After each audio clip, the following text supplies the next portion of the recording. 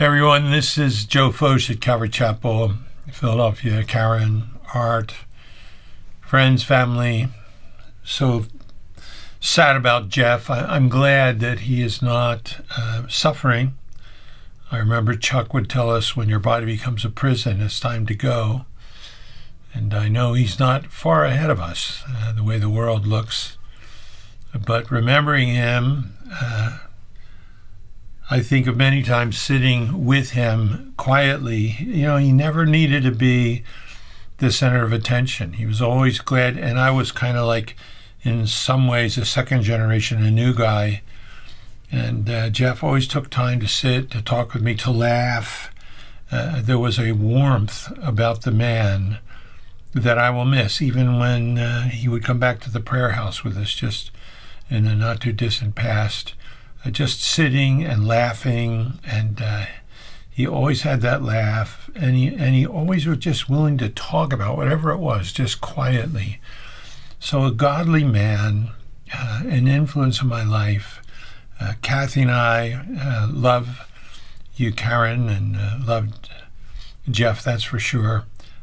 Going to miss him. I'm thankful the world is harking the return of our Savior, so that we're going to see him in the not too distant future together with Jeff. And sad. Praying for you, obviously, condolences.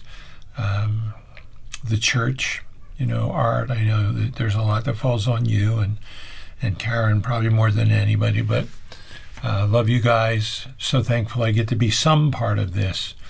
But when I think of the man, I think of a quiet, warm friend.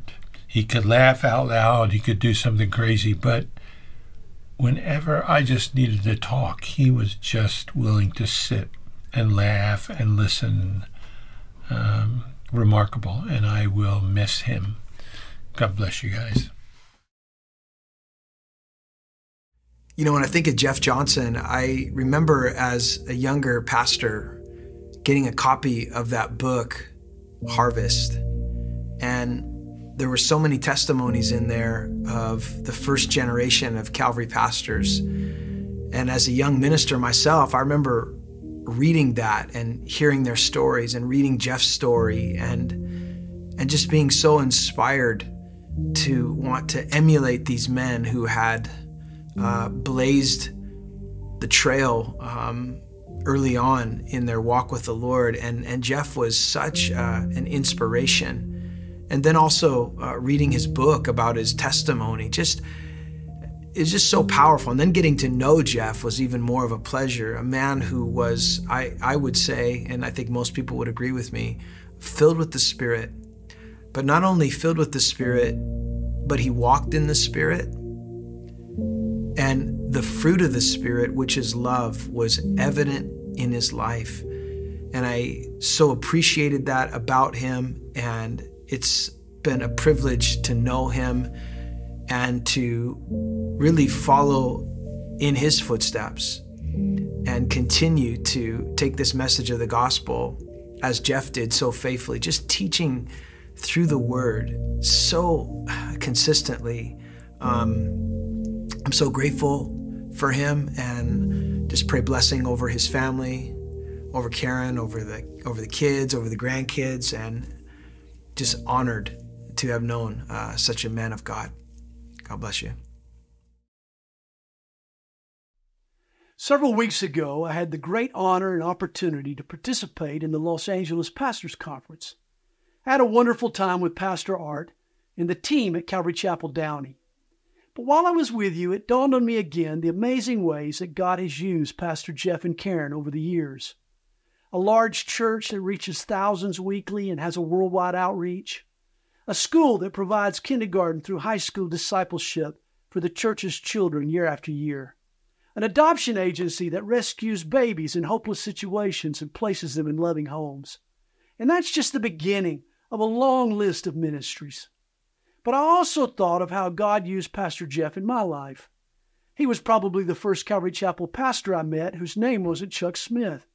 And I sensed in Jeff the same love for God's people and commitment to God's Word that I had seen in Pastor Chuck.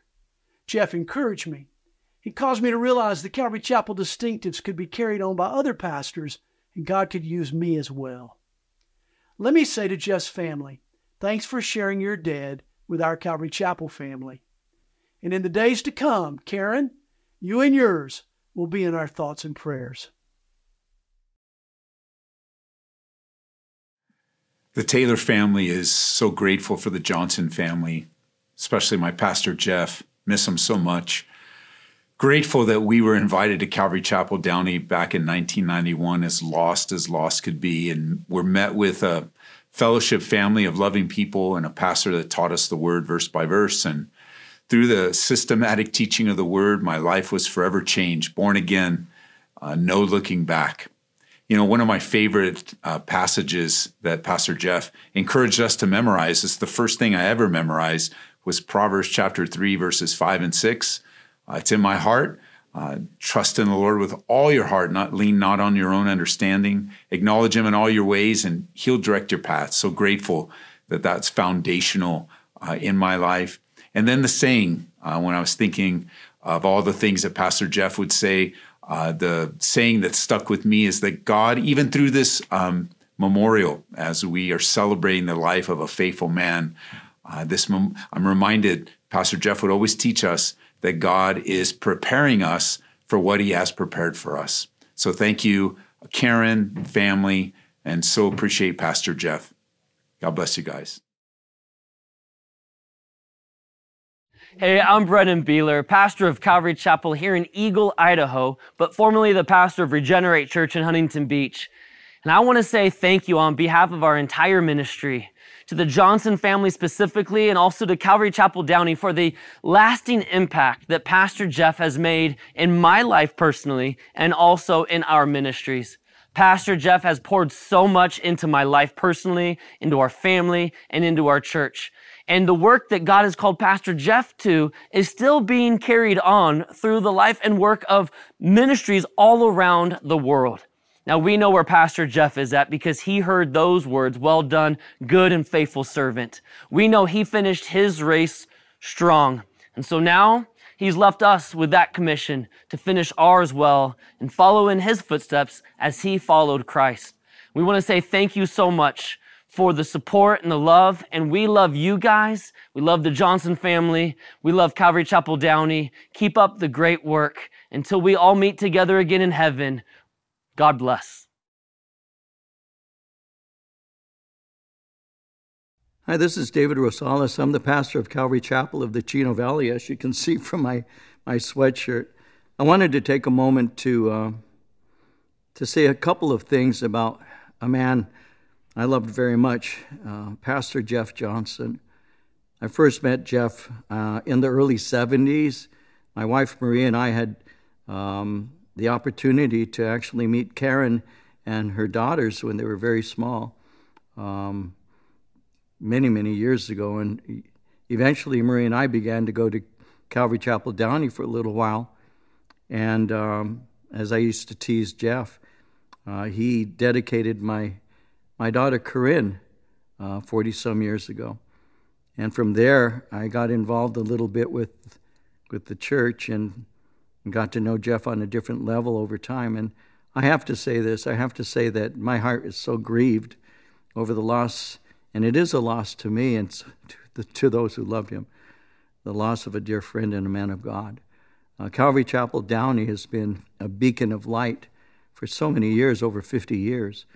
And it's because God used this man Jeff, and his sweet and beautiful wife, Karen, to do so many wonderful things. And the body of Christ has suffered a real loss when the Lord chose to take him home. And my heart is grieved as I think about the fact that I won't see him on this side of heaven, and that's going to be for a little while. But until then, he'll always be within my heart and always be within my memory of somebody who loved Jesus very much, who was very much, very friendly and kind to me, and very welcoming to me as we grew together in ministry, and I grew to know him more and more over the years. And I will miss him, and I do miss him. And I don't have many words to say beyond that other than our hearts are with the church, our hearts are with Karen, the family, grandchildren and all, and I just wanted to say how much I love the man, and I just wanted to say how deeply he's impressed me and impacted me as a minister. And Karen, we love you, and we do pray for you. God bless you. Linda and I want to just say first, we so wish we could have been there to celebrate Jeff's life with all of you, but we were just unable to. So we wanted to do this little video just to say how much we really care for you, Karen, and the family, and how much we loved Jeff. I was Jeff's first secretary. I had the biggest office. I was the sanctuary. And Karen, I believe I had your old desk. It was just so wonderful. Jeff loved the Word and he loved the Lord. But I always remember when he was preparing his sermons, he always used red flare pens.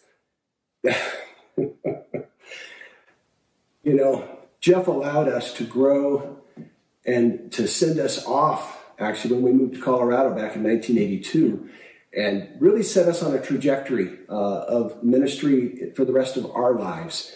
And it was a great blessing just a couple years ago when Jeff invited me to come back and speak. And Linda and I got to be there with so many old friends and dear friends. And we are just so thankful for Jeff Johnson, our pastor and our friend. And we are just, heaven is richer, though we are poorer. We love you, Karen. You know, Jeff used to always say, here, there, or in the air. Well, he's there. And so we will continue on and be faithful, like Jeff showed us how to be faithful. And we look forward to a great reunion. We love you guys. So very much. So much. And we just pray God's grace and God's comfort be with you all.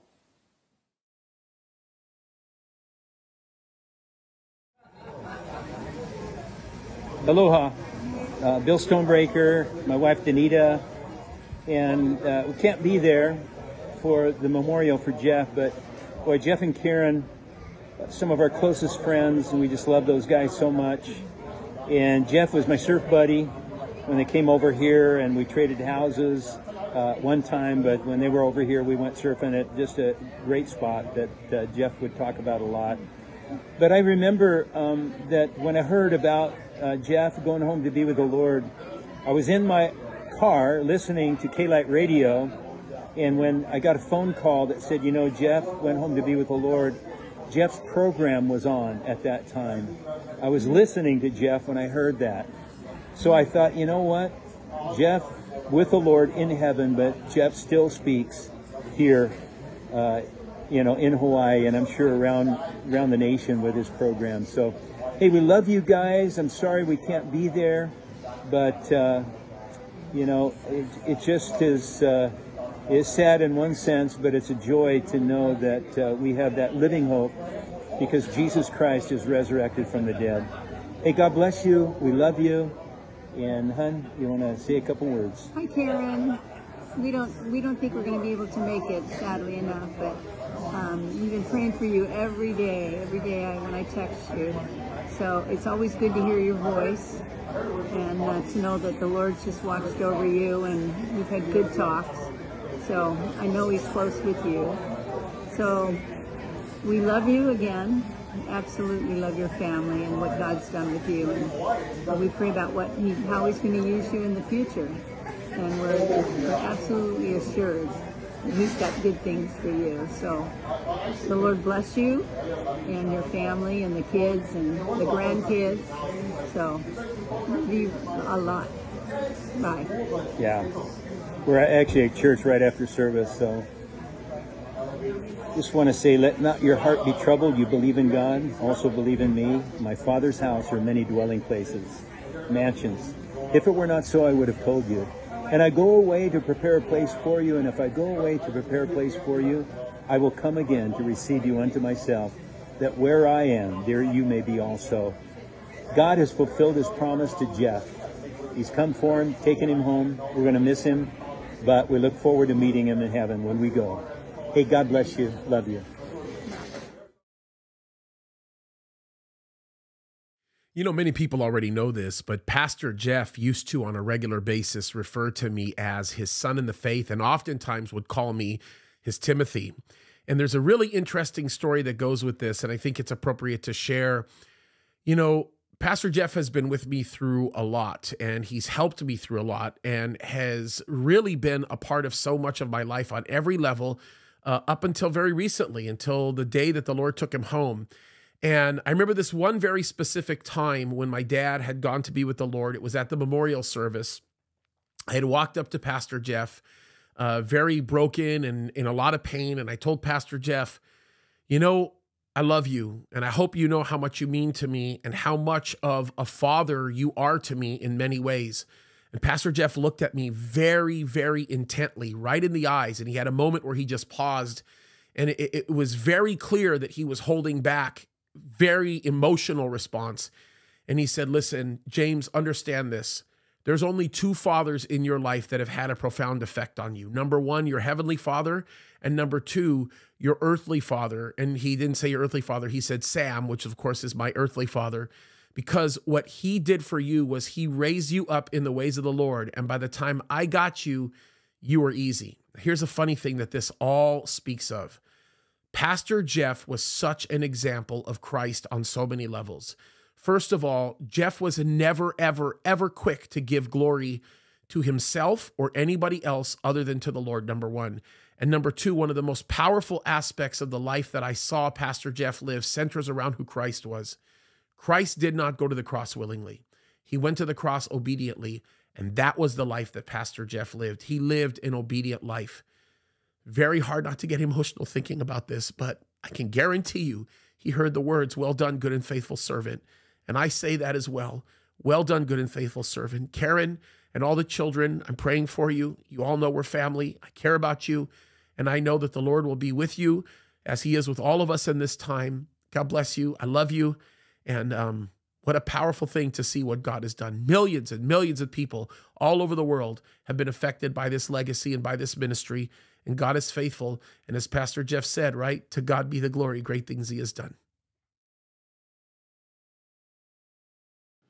Hi, Karen, and the whole family. And listen, I just want you to know how blessed I have been throughout my life, my Christian life. Over 35 years now, and what an inspiration Jeff was for me. From my early days living in Newport Beach, early days of a believer, walking down the sand, listening to K-Wave and being connected with the messages of Pastor Jeff, and what an inspiration he was for me throughout the years, and then also being invited to speak at a prophecy conference several years ago by Pastor Jeff, how encouraging that was, and also being able to be side by side with him at David and Christy's wedding this past summer. And what a delight he has been for myself, for my life here, and also for my eternal life, the inspiration of him pouring into me, even though he didn't know it most of the time. And listen, what a blessing. I can't wait to be reunited with him. We're all going to be in heaven one day. Our citizenship is in heaven. And I praise God for that, where we will never be separated from our loved ones again in Christ Jesus. And by the way, it's Jeff who taught me that. God bless you. Hey everyone, Greg Laurie here with some words about my friend Jeff Johnson.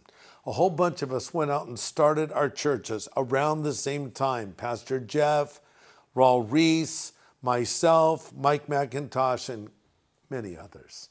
And today you're in that church that God led Jeff and his wife Karen to start, Calvary Chapel of Downey.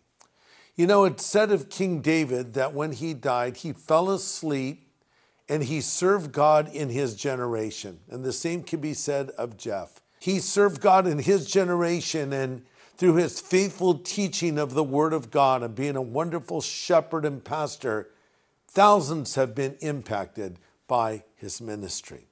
He's going to be greatly missed. But I love that part of the verse that says David fell asleep. You know, for a believer, death is not the end. We go from this life to the next life. Jeff is very much alive, worshiping and serving the Lord. And for those of us who have put our faith in Christ, we will see him again. You know, Jeff was a uniter, not a divider. He was a bridge builder, not a bridge burner, always trying to put people together and to encourage people. And to me, of all the guys I knew from the early days of the Jesus movement, Jeff still was like that original guy. The last time I saw Pastor Jeff was when we showed the Jesus Revolution film at Calvary Chapel of Downey. As you know, this film is a story of the last great spiritual awakening in America. And it was a real joy to sit next to Jeff and talk about it a little bit as we watched it together. I'm going to really miss Jeff, but let me say that he did his job well. He started his spiritual race well, and he finished it well. That can't be said of everyone, of course. And he followed the advice of Paul to Timothy when he said, these things you should pass on to faithful men who will teach others to do them also. Jeff handed that baton on to Art, who is now the pastor there at Calvary Chapel of Downey. So to all of you, let me just say God bless you. And we thank the Lord for the life and ministry of Jeff Johnson.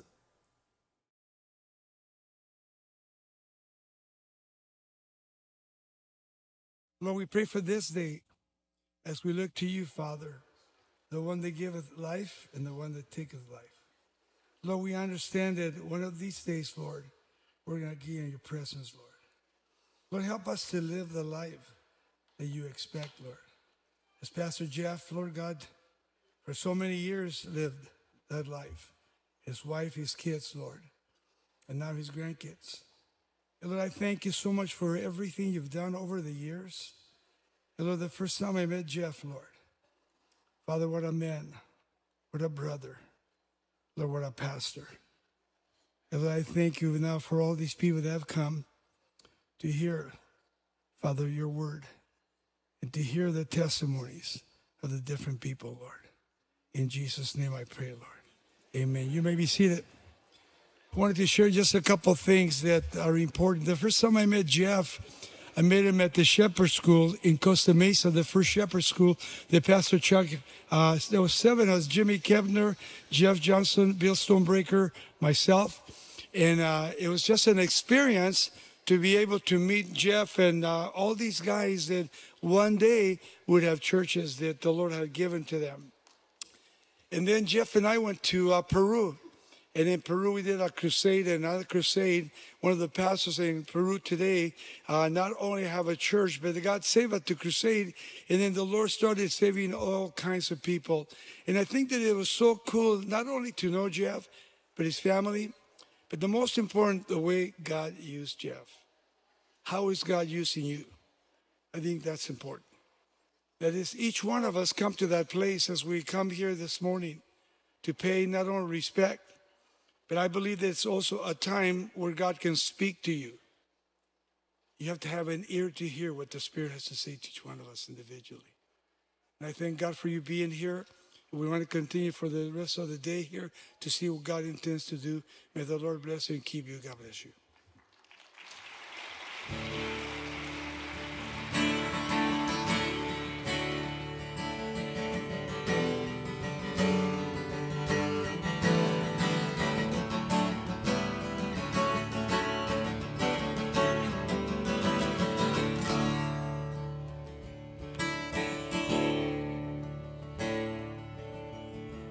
Dad don't pray anymore. I guess he's finished talking to the Lord. Fold his hands, he'd bend his knees, head down to the floor. Dad don't pray anymore.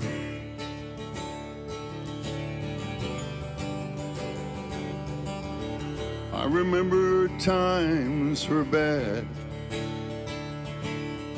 He thanked Jesus for everything he had. A sweet wife and 3 children, food upon our plate. Everything was right when he said grace. times we didn't get along. I thought I was right and he was wrong. But late at night I'd hear him get down on his knees, say a prayer for me. And I don't pray anymore. I know he's talking to the Lord. Fold his hands, he'd bend his knees, head down to the floor. I don't pray anymore.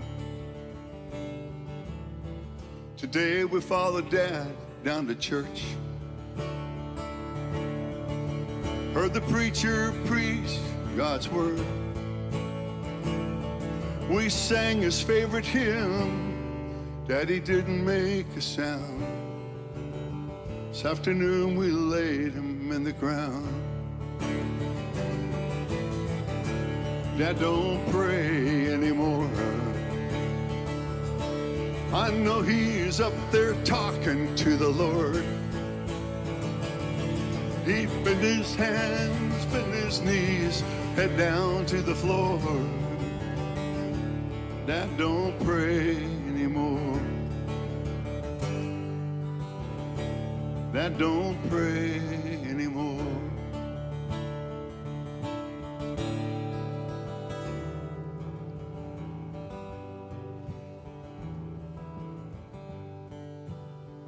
I know your life at times was trouble. Only you would know the pain. You weren't afraid to preach against the devil. You were no stranger to his name. Go rest high on that mountain. Jeff, your work on earth is done. Go to heaven a-shouting. Look for the Father and the Son.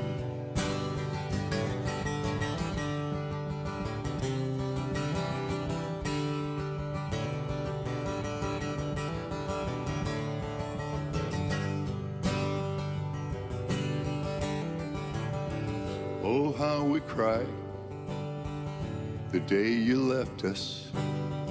We stood around your church in grief. Wish I could see the angels' faces when you give all praise to the King. Go rest high on that mountain. Jeff, your work on earth is done. Go to heaven shouting. Look for the Father and the Son. Go rest high on that mountain. Jeff, your work on earth is done. Go to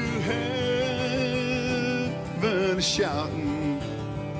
Look for the Father and the Son. Look for the Father and the Son. We love you, Karen. God bless you. Thank you.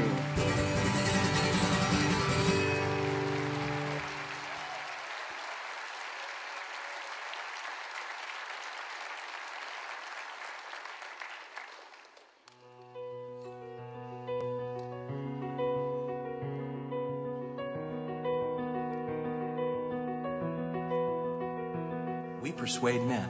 The reason I'm even here speaking this morning is I know that this is how it's going to come down because God said it. I believe it. And that settles it. This is His word to us. He's given us the truth that will set us free. And it's up to us whether we're going to embrace it or not. For those of us who have embraced it, to be absent from the body is to be present with the Lord. And Paul said, For me to depart is far better than to hang around with you guys. To go to heaven is better. Paul had a taste of it. He says it's better. So there's something good coming, and it's called heaven. And we've got a hope as Christians. And we can say in confidence, though I walk through the valley of the shadow of death, thou art there. And thy rod and thy staff, they comfort me. Though whatever this world dishes up, maybe it's suffering, it's sickness, it's even death, he's going to be with me to the very end. And then I get my new body.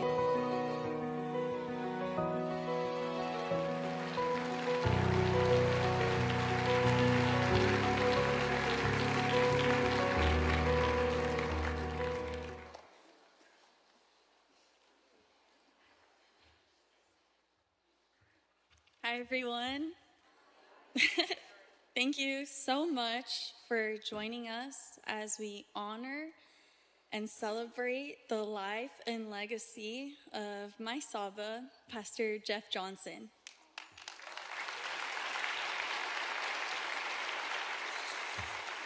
My name is Taryn Leonard, and I am one of 9 of Saba's grandchildren.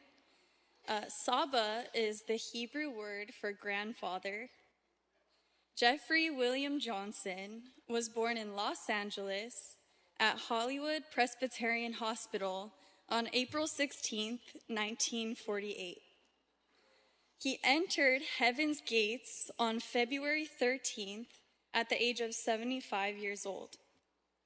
His parents were Harold and Dorothy Johnson, who had 4 boys, Richard and Gary, who were born when they were in their 20s, and Jeff and Dan, who were born in their 40s. Between the boys, there were 10 grandchildren. Dan, Jeff's younger brother, is with us here today, and many of Jeff's nieces as well. Jeff and Dan were known throughout Downey for their outstanding surfing skills. However, Jeff had always admitted that Dan was a much better surfer. Jeff attended Roger Cassier Elementary School. When he was in 5th grade, he took hot dogs to school and built a fire in the bushes to cook them. The fire got out of control and burned down the kindergarten classroom. When the firemen had asked him, "Why did you do that?" he said, "I was hungry." Jeff attended North Junior High from 7th to 9th grade. He perfected having epileptic seizures when confronted with conduct issues. This so upset the teachers and the principal that they forgot to deal with why he ditched school and didn't do his homework. His mom and dad sent him to go live with his brother Gary in 9th grade. Gary taught him how to shoot rifles at the barren Santa Ana Canyon. Jeff loved that year away. Back at Warren High School in Downey, he had new adventures. Although Jeff and Karen were strong friends through their schooling, they really never dated until Jeff graduated. The 60s were a dark time for Jeff. Surfing gave way to drugs. There was racial unrest in our country, assassinations of political figures and leaders, and of course, the Vietnam War. Jeff was very confused and went on a God search. The search began with a mix of his own ideas, Eastern religions, and drugs. His best friend called him one day and said, "Jeff, God is in Hawaii." He left the next day for a 5-month God search on Oahu Island. After taking heavy doses of LSD, he got lost running naked in the jungle for 3 to 4 days. He was covered with bug bites and scratches, but somehow found his way back to his abandoned car. He came to the conclusion that he did not find God in Hawaii. He made the decision to sell his surfboard and go back to Downey to marry Karen and have a normal life.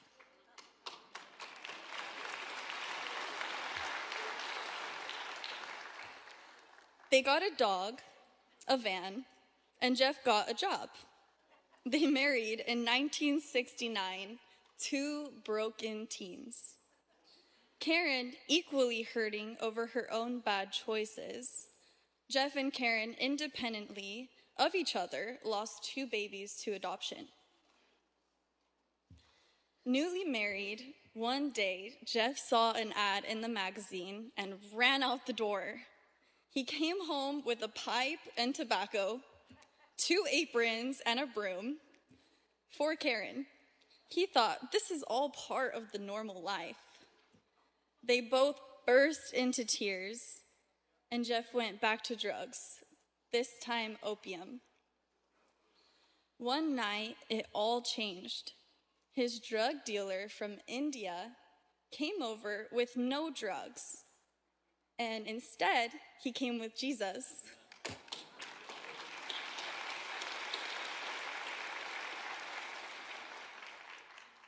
That night, in a church down the street, the pastor said, "Is there anybody here that wants to accept Jesus into their heart?"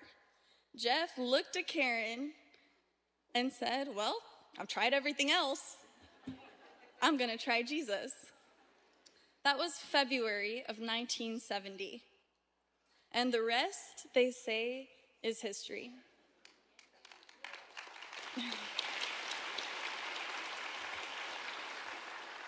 Jeff and Karen stayed in their hometown Downey and had their 2 daughters, Christy and Tara. They started Calvary Chapel of Downey in 1973. Jeff was a faithful pastor. He was faithful to his wife and to his family and his grandchildren. In 1985, they were reunited with their 2 lost sheep.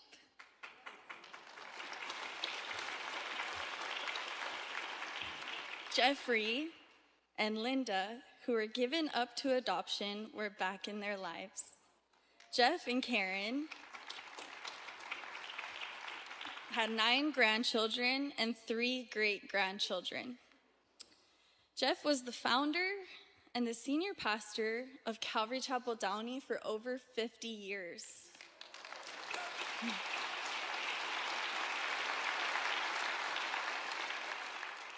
If you knew him, you knew that he loved the Lord, he loved his family, and he loved surfing. He loved to travel, most of all, to Israel with over 100 trips with the church, taking our graduating seniors from our school here to see the Holy Land. He was generous, kind-hearted, and when you spoke to him, his eyes never looked away from you. Even in a room full of people, you were the only one there. He had the true heart of a shepherd. Pastor Jeff, my Saba, you are truly now in the Holy Land. Thank you.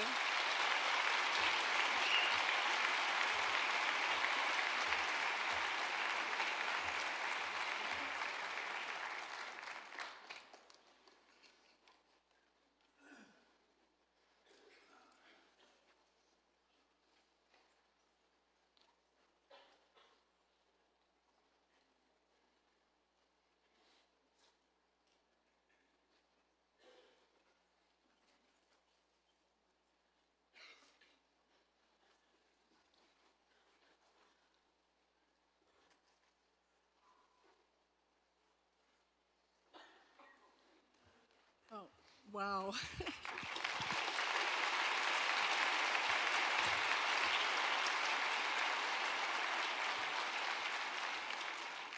It wasn't Gosh, thank you for coming today. I'm really so humbled and blessed. The last 7 weeks have really been a journey for me. Nothing like I've ever known. I don't want it for any of you guys. It's been incredible. But God has been faithful. And in 20 days, we would have been married 55 years.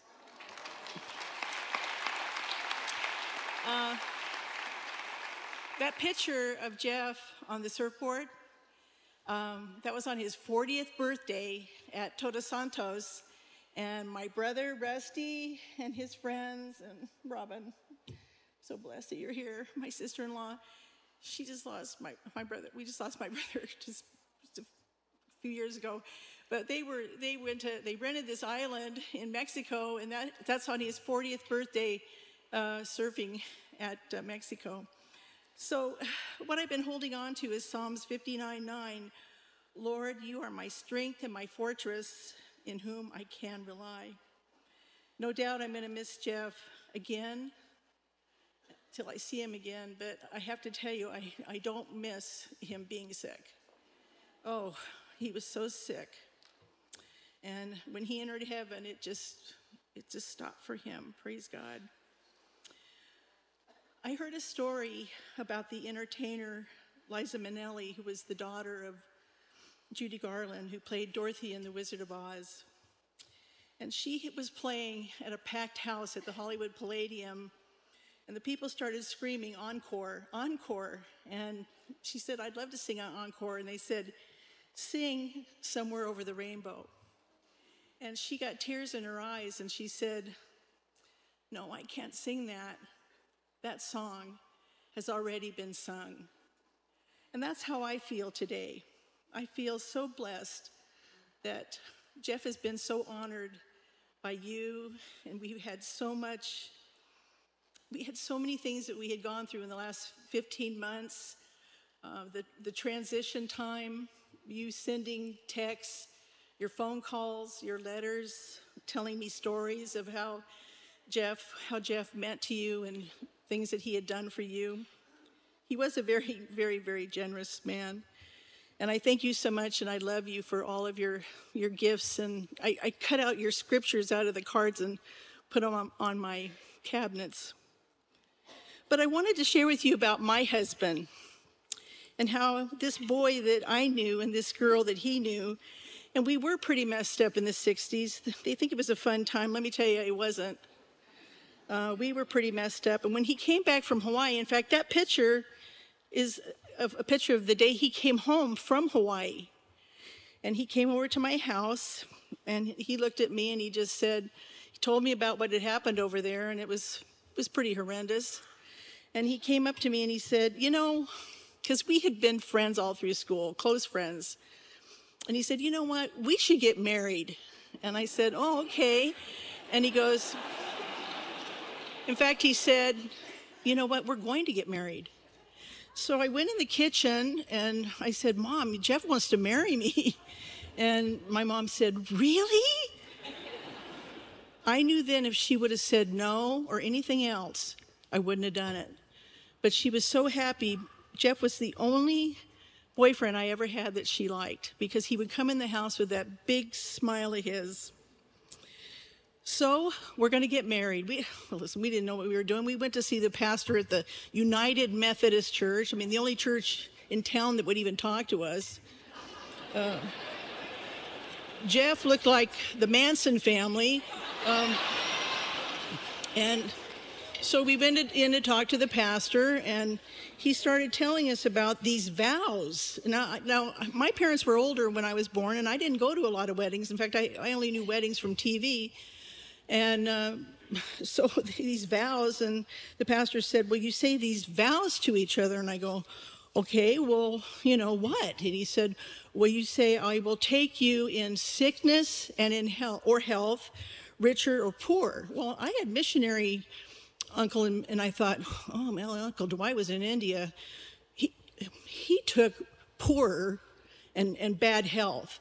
And so I told my mom, I said, Jeff and I are going to take richer and health. That's the ones that we want. And she looked at me and said, did you think this was a multiple choice question? And I said, well, yeah. Well, that's how prepared we were for marriage. So we started out. And, you know, Jeff came from a home that was, his mother would say, the house has to be tidy. And it was like, I came from a house that everybody worked, and we were slingers.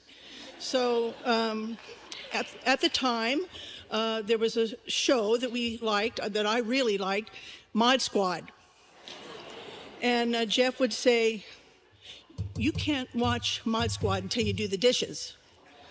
And I said, well, we only had like 4 dishes, 4 plates, and I don't know why I just didn't do them, but I think it was just that he was just telling me what to do. But he said, no dishes, no Mod Squad.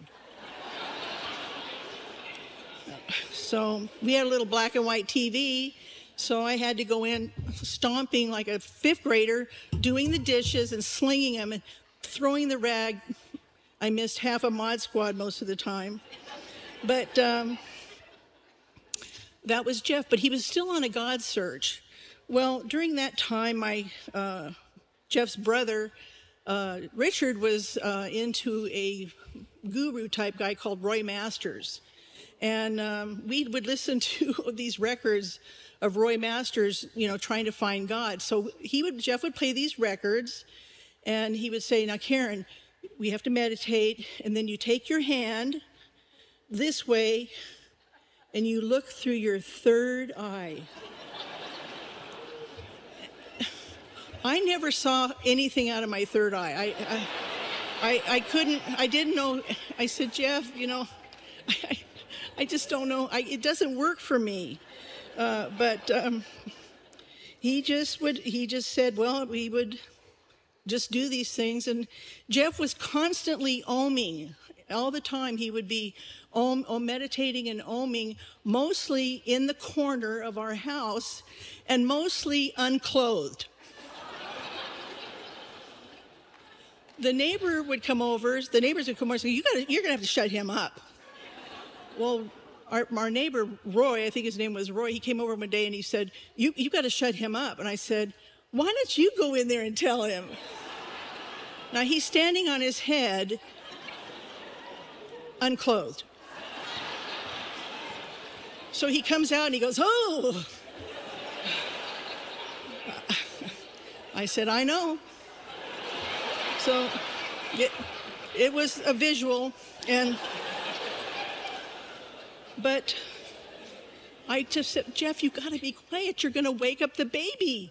And he's just oming so loud. And he would sincerely say, I have to find God. It was real for him. It wasn't fake. It was very, very real. He wanted to find God.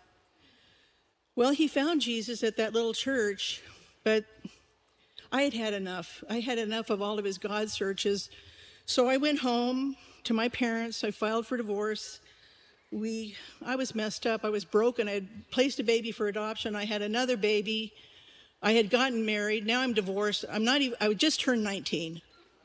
I mean, we were messed up.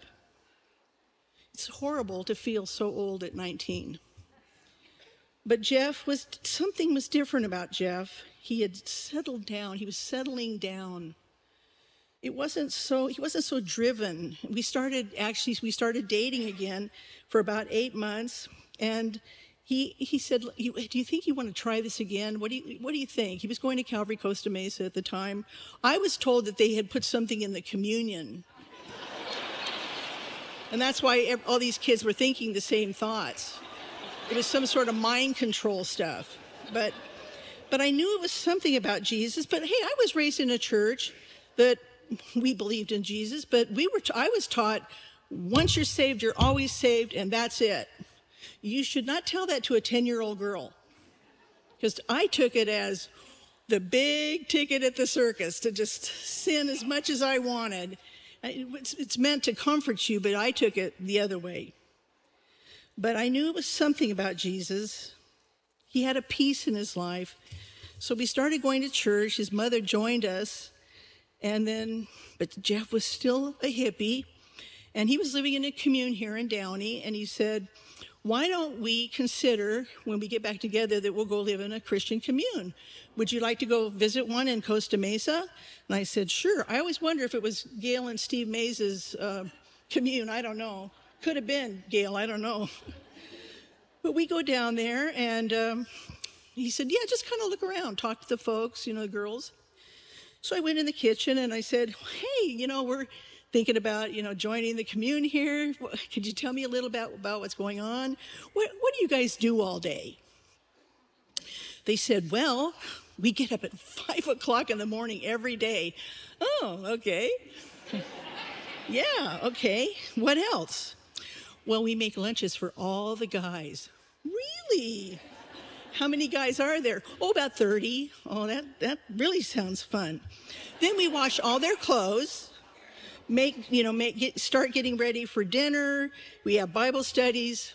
But this was the clincher. We make yogurt. Really? You make yogurt? Yes, and we bake bread. And you do this all day? Yes, we make yogurt all day. I said, well, you could go down to Vaughn's and get a tub for about $1. Day-old bread, 25 cents. Oh, no. Oh, no. We bake our own bread. And I looked at Jeff and I said, take me home. But he said, okay. I had been enlightened to the communal life, and I didn't want it. I said, listen, it's hard enough taking care of one man. I don't want to take care of 30. Oh, and by the way, we all had to watch each other's kids. I thought, no, I'm not going to do that. And by the way, I've never made yogurt. So we rented a house in Downey, and about 10 or 11 months later, we had Tara. Now we have new house rules. And those were rules that we made together. And it was such a blessing. And we had so many things that we did together. And one of the things that we did when our church was very, very, very young is we started supporting Israel. And I don't even know how we got on that, except Pastor Chuck must have put something in our hearts that we just said, we have to support Israel. And we never missed 1 month in all those 50 years.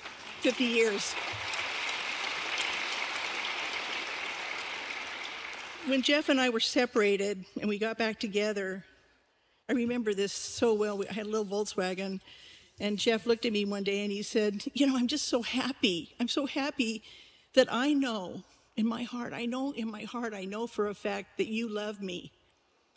And I said, Jeff, there's no possible way that you could ever really know that I really love you. You might think I love you, but how would you really, really know? He said, nope, I know. I said, how is it that you know? Convince me. And he said this, and I never forgot it. Karen, you left me.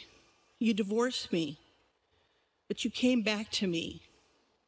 Love is a choice, and you can't choose to love someone unless you have the choice not to love them. And he said, and you came back to me. You chose to love me. And that's when I finally realized for the very first time, that's why God created man with a free will. Because he wants us to choose to love him. He didn't program us to love him. He didn't program us to make us love him. He wants us to love him because he loved us. And I knew that Jeff loved me because if he loved the Lord so much, I knew when I laid my head on the pillow at night that if he loved the Lord more than me, he was always going to love me. And it wasn't because I did the dishes or didn't do the dishes or any other crazy thing we went through. And we went through a lot of weird stuff. But like all marriages, we had our ups and downs. The life of a pastor is like the life of a doctor. Somebody calls, a heart attack, a death, an accident, a teen maybe that runs away, a suicide, sick babies, elderly folks that die. You have to go. It's like a doctor. If something happens, they have to go. I remember calling Kay one time and saying, Jeff's never home. He's just never home. And I thought she'd feel sorry for me. She goes, yeah, I know. It's going to get worse. And I go, it is? She said, it's going to get worse. And you know what? That's the life that they've chosen. and you're his wife, and you need to support him that night. But we had great family nights, and Jeff, well, boy, did we protect those nights. People would come to the door, and we'd open the door that much. Family night, you can't come in. Slam. And he protected our family nights. One night, Jeff jumped into our spa. It was Christmas Day, 2007. Our nephew had fallen into the water. The water was about 105 degrees. Jeff found him. He knew that he had been in the water a long time because the little tops of his tennis shoes were the only things that was floating on top of the water. We knew that he was probably gone. Jeff started CPR. Nothing worked. We tried and tried. He tried and tried. But Jared was gone. He had drowned in our spa on Christmas Day. We prayed and we prayed. Robin and I prayed. We prayed so much. At the hospital, God just answered our prayers, and Jared just raised up. He looked at his mom and he said, "No." And we thought later, he must have saw heaven and came back and saw us and went, "No." But he was back, and it was a miracle. And that child didn't lose one dendrite.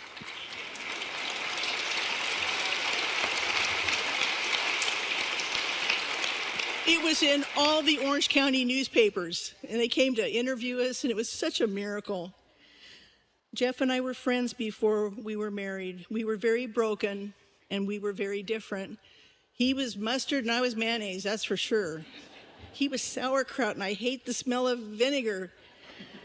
But look what God's done at Calvary Chapel Downey.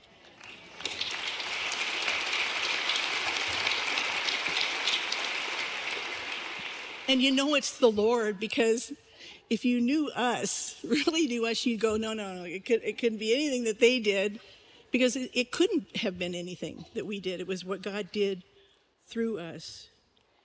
All the outreaches, everything that we've gone through, all the trips we've been to, missions outreaches. So many of you have asked me, and I'll end with this, so many of you have asked me, "Karen, is there anything that I can do for you? Is there anything?" And yes, there is something that every single one of you can do for me. And that is, don't forget about me. Don't forget about the widows in your neighborhood. Don't forget about the widows. I want your Christmas cards this year. I want you guys to take me out to lunch in 6 months. I want to swim in your swimming pools if you have one. That's the truth. Don't forget.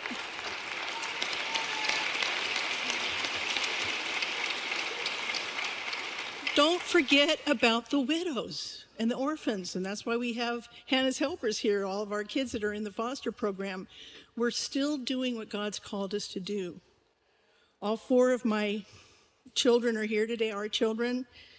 We've lost Jeff, but I want to thank you again for your outreach to us. It's been such a blessing.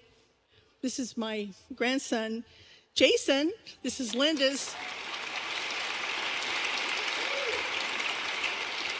And it's been such an amazing, powerful, sweet journey, but it has been sad. And I just want to thank you all so much for everything you've done. And, well, I do have to add one more thing before I step down. Taryn, the eulogy was incorrect. We don't have 3 great-grandchildren. We have 4.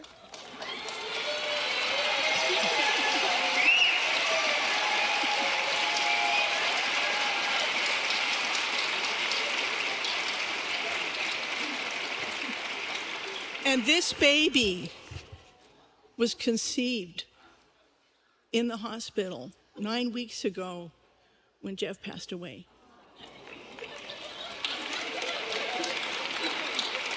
And one of the last things that Jeff said... Not in the hospital.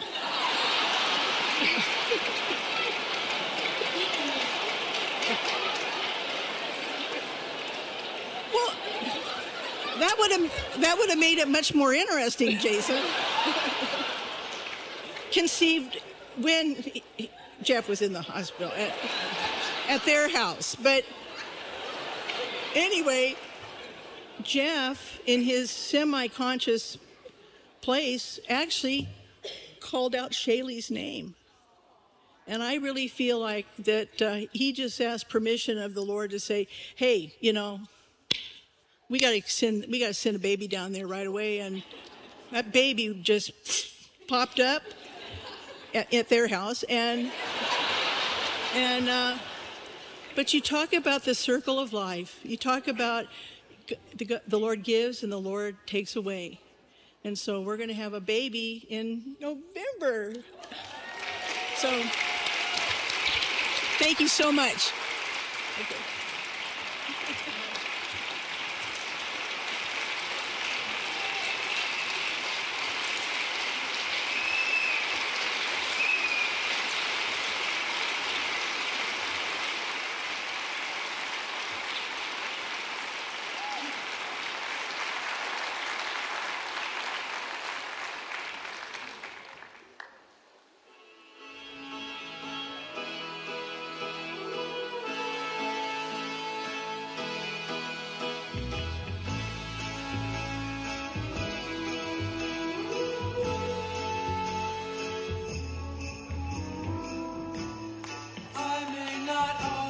Love you, but long as there are stars above you, you never need to doubt it. I'll make you so sure about it. God only knows what I'd be without you. If you should ever leave me, well, life would still go on, believe me. The world could show nothing to me, so what good would living do me? God only knows what I'd be without you.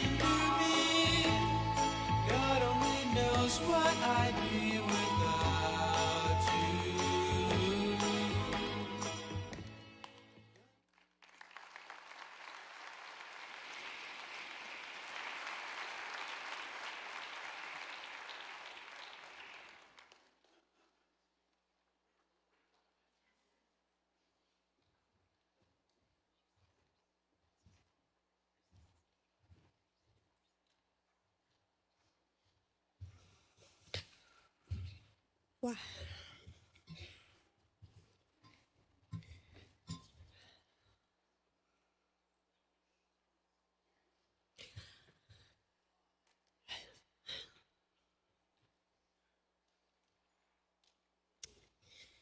There is no fear in love, but perfect love casts out all fear. I stand here today because my dad taught me and he showed me my whole life where that perfect love comes from. My dad played 3 major roles in my life. He was a dad to me, my sisters, Jeffrey, and I know he was a father figure to many. He was my boss as he was for hundreds, and he was my pastor as he was for thousands. And I'm sure many of the things that you will hear today, you will share with our family in Koinonia because my dad loved people and he loved God. And together, we share beautiful, painful, sweet, golden memories. To God be the glory for every precious moment. My dad was like Moses, leading and teaching generations of people out of Egypt and into the promised land. He was outspoken like Paul, always preaching the gospel everywhere he went. And he was like Elijah, faithful to the end and allowed by God to watch his mantle be passed on to another. My dad was funny, he was consistent, and he was the meaning of steadfast. And my dad loved food, all kinds and always. He loved cooking with my mom at home, at the river, at the beach house. My favorites were his chorizo burritos and his famous Saba spaghetti. I have countless memories of my dad reading his Bible on the dining room table, his office, airplanes, hotels, vacations. He was always reading and always learning. His dedication to the Bible was simple. God said it, I believe it, that settles it. He loved giving God's word on this stage, and he loved receiving God's word in the back pew. It was a priceless gift to sit in this church as a family and rest and receive. As a little girl, I remember my dad always talking about Jesus, heaven, hell, angels, demons. Everything was spiritual. And Monday night was our family night, where we would play board games and go out to dinner to Marmax or Chris and Pitt's. And we would always end our night watching Little House on the Prairie. As a teenager, we had mini concert nights here in the Old Main. Daniel Amos, Keith Green, Stryper, Isaac Airfreight. We had such fun times. And during the famine in the 80s, my dad took me to Ethiopia, where I was the youngest missionary in the feeding camps. And it changed my life to see so much starvation. As an adult, my dad became my boss. And we had Thursday lunches, Thursday meetings, walkthroughs, devotions. I remember I would be in my classroom and I would often hear my dad whistling and humming through the hallway. When our hope of him coming home turned into the reality of him going to his eternal home, I could hear my dad's voice saying, "Turn in your Bible to the book of Romans, chapter 8, verse 28, where the Apostle Paul says, 'And we know all things work together for good to those who are called according to his purpose.'" And then he would say, "And you know, all in the Greek means all." All means all. He left us with a rich, verse-by-verse chapter inheritance of sound doctrine. The baton has been passed down to all of us to have an uncompromising biblical worldview, to tell others about Jesus, and to tell people that he is coming soon and very soon. He taught us to love Israel and God's chosen people, and he lived in constant revival mode even until the end.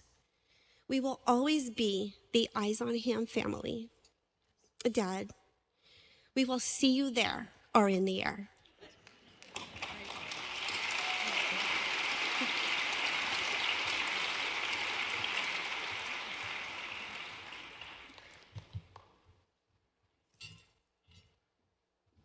We all dreaded waking up this morning because today was the day.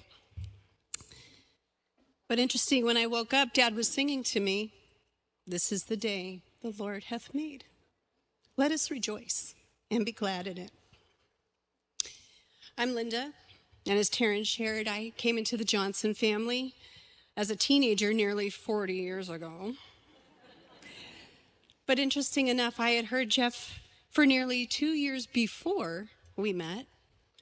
I'd come home from high school in the afternoon, and my mom would be listening to Sound Doctrine broadcast on KBRT. Growing up in a devout Baptist home, my mom had to listen, for my mom to listen to anyone other than J. Vernon McGee. He had to be a great Bible teacher, and Pastor Jeff was.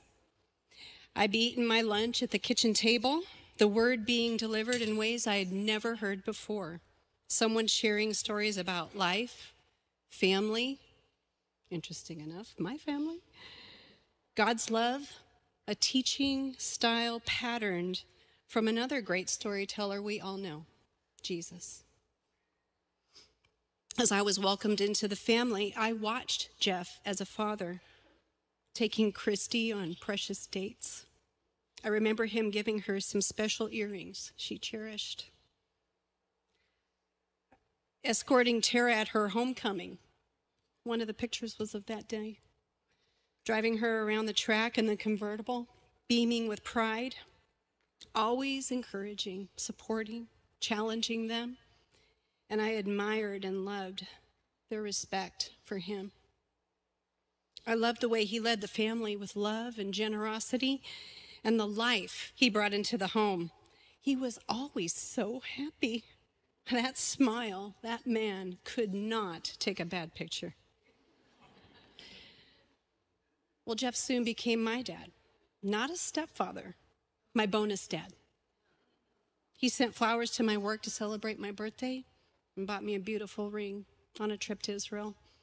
I loved riding bikes to the beach with him and talking on the sand, having deep conversations about relationships, life choices, and his path to the Lord through his own life struggles and searching.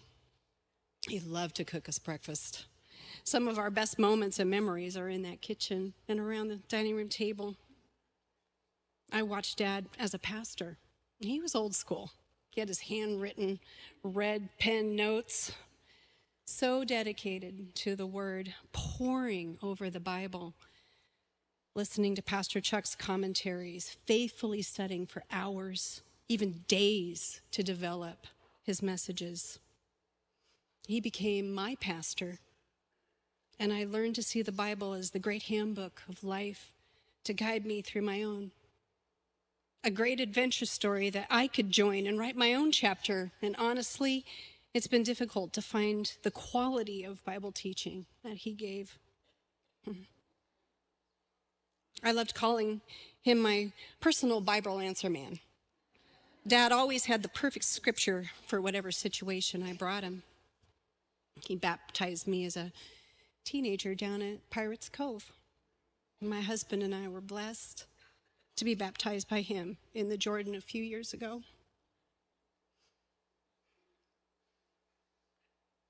Dad performed Will and I our wedding 10 years ago. And over the years, he blessed us with the loving support and so many incredible memories, filled with intelligent conversations and laughter. I'll never forget them snoozing on the couch at a family vacation to the beach. So much for intelligent conversation. They both said, well, we're guys, so. Dad was always praying over us, encouraging us, blessing us.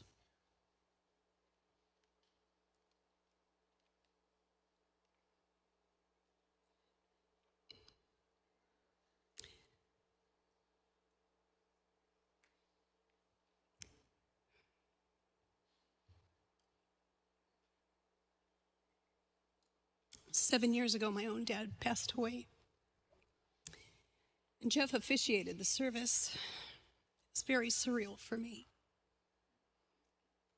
Afterwards, he came to me and he looked me in the eye and asked me, if it's okay with you, I'll be your dad now. And from that day on, our dynamic changed, deeper, stronger, a better understanding of each other, a new respect, a new bond. The last few years have been difficult to witness, but despite his illness, his weakness, he came alive when he dedicated our Amelia Blue. When he learned of the coming of our Malachi, it gave him a shot of strength and hope during those wretched days of chemotherapy. The light in his eyes and that megawatt smile returned when he held our Wade for the first time. And his mom shared the power in his voice when he called out Shaylee's name in their last conversation. It was almost as if he was calling life into her womb. So it would always remind us of Proverbs 17. Grandchildren are the crown of the aged. And as you'll hear and see in a few moments, his life mattered, and his love and legacy continues on through them. This picture is our last Christmas together, just a few short months ago. It was a rare day as all of the family, kids, grandkids, great-grandkids, we were all there together. And he shared with us, as he's holding Wade there, this is what it's all about, family. He brought us together. His love and prayers for all of us brought us together. And I am so incredibly proud of how our family has united over these years of never-ending doctors, procedures, treatments, all that goes into caring for one who is so dreadfully ill. Our dad, our Saba, his life ended with the sweet voices of Tara and Terry singing worship to him. The loving and devout care given by Natalie, scheduling the meal preps, the walks, David and Christy sharing Super Bowl Sunday with him, Justin and Laura reading the word to him, the joy of life brought into the home by Abby and Amelia's visits, Emily driving down to love on him and share videos of Wade laughing and walking, spaghetti all over his face, FaceTime conversations with Andrew and Aaron in the military, Annie with her international travels, Jason and Shaylee with their adventure stories, and of course our mom. His love, his faithful bride by his side, through the sickness providing words of comfort and a sweet memory lane as he walked through the valley of the shadows of death. I was honored to have my hand on his chest to feel that last heartbeat, close enough to feel that last breath, to watch his spirit fly away, to see his closest friend, the one who called his name, to live in eternity with no more sorrow and no more pain.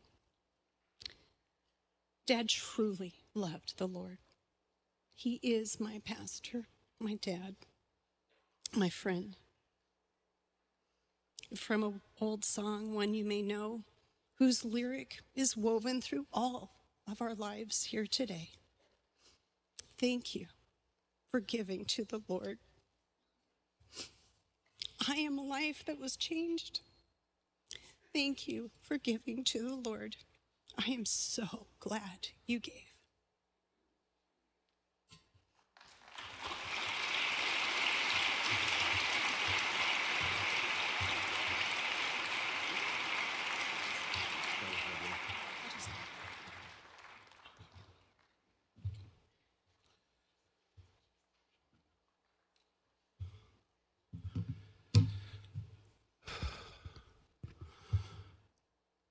Good morning, everyone.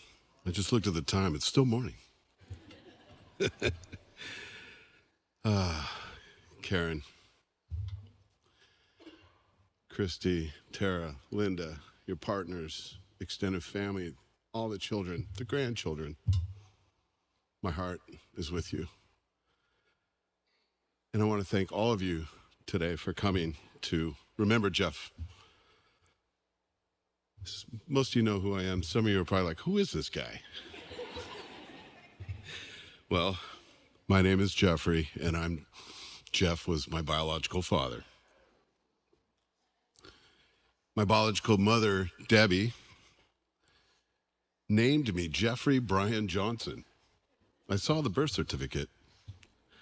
And my adopted parents already had the name Jeffrey as an option, so they just stuck with it.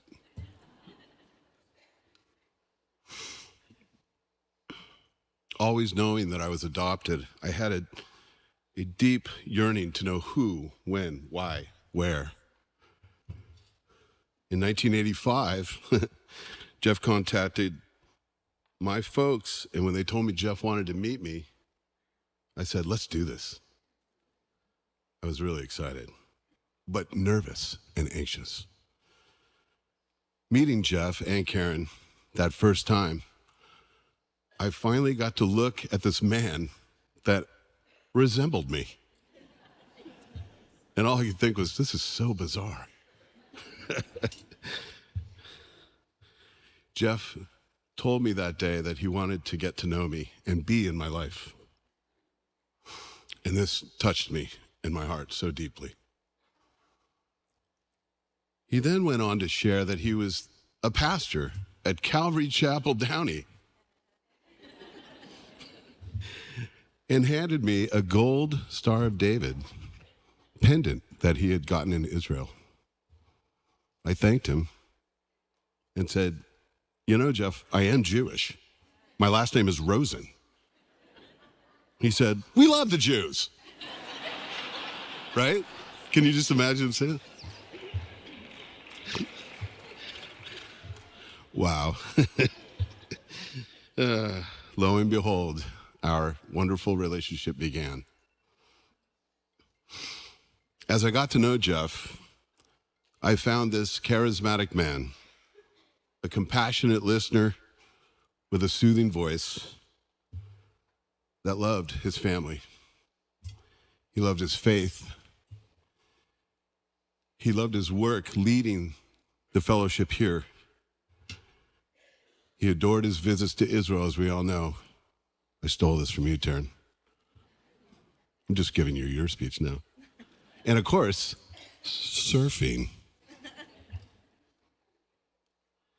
He invited me to join the Calvary tour twice to Israel, which I gratefully accepted, and I will remember those tours fondly.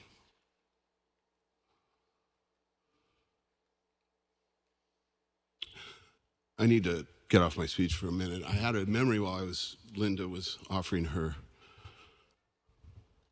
remembrance of Jeff. When my father passed, who raised me, we had a Jewish funeral, and we were at the cemetery, and Karen and Jeff both came to that ceremony. And there's a ritual in that ceremony where toward the end you line up to administer with a shovel dirt onto the coffin. And guess who was the last one in line? It was Jeff. And that was incredible. It's like, I was like, how does this happen? My dad that raised me is leaving, and my dad that I now am getting to know is here to offer solace and hope.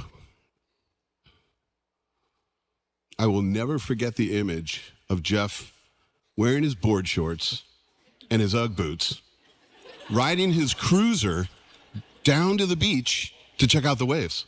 It's just a thing I have in my mind. And as we all know, he loved food, but his spicy food specifically, right? I mean, he believed jalapenos went with everything. I think he carried some in his pocket at all times. Oh, and as we all know, he loved the healing power of laughter. And I will miss laughing with you, Dad. My final visit with Jeff was in last September, at which time he told me, when the time comes to leave, I am ready. But for now, I'm going to keep on fighting. What an honor and a privilege to have had this man in all of our lives.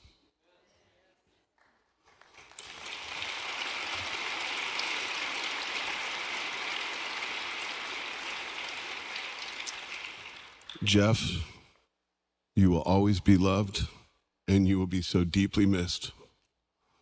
And as it says on the inside of the ring, this fellowship gifted him for 50 years of ministry. Steady on. We will steady on with you, Jeff, in our hearts. L'chaim, thank you.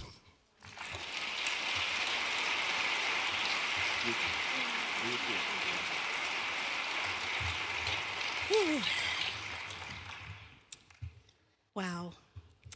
How does one write how amazing their dad was in just a few minutes? I'm Tara, I'm the youngest.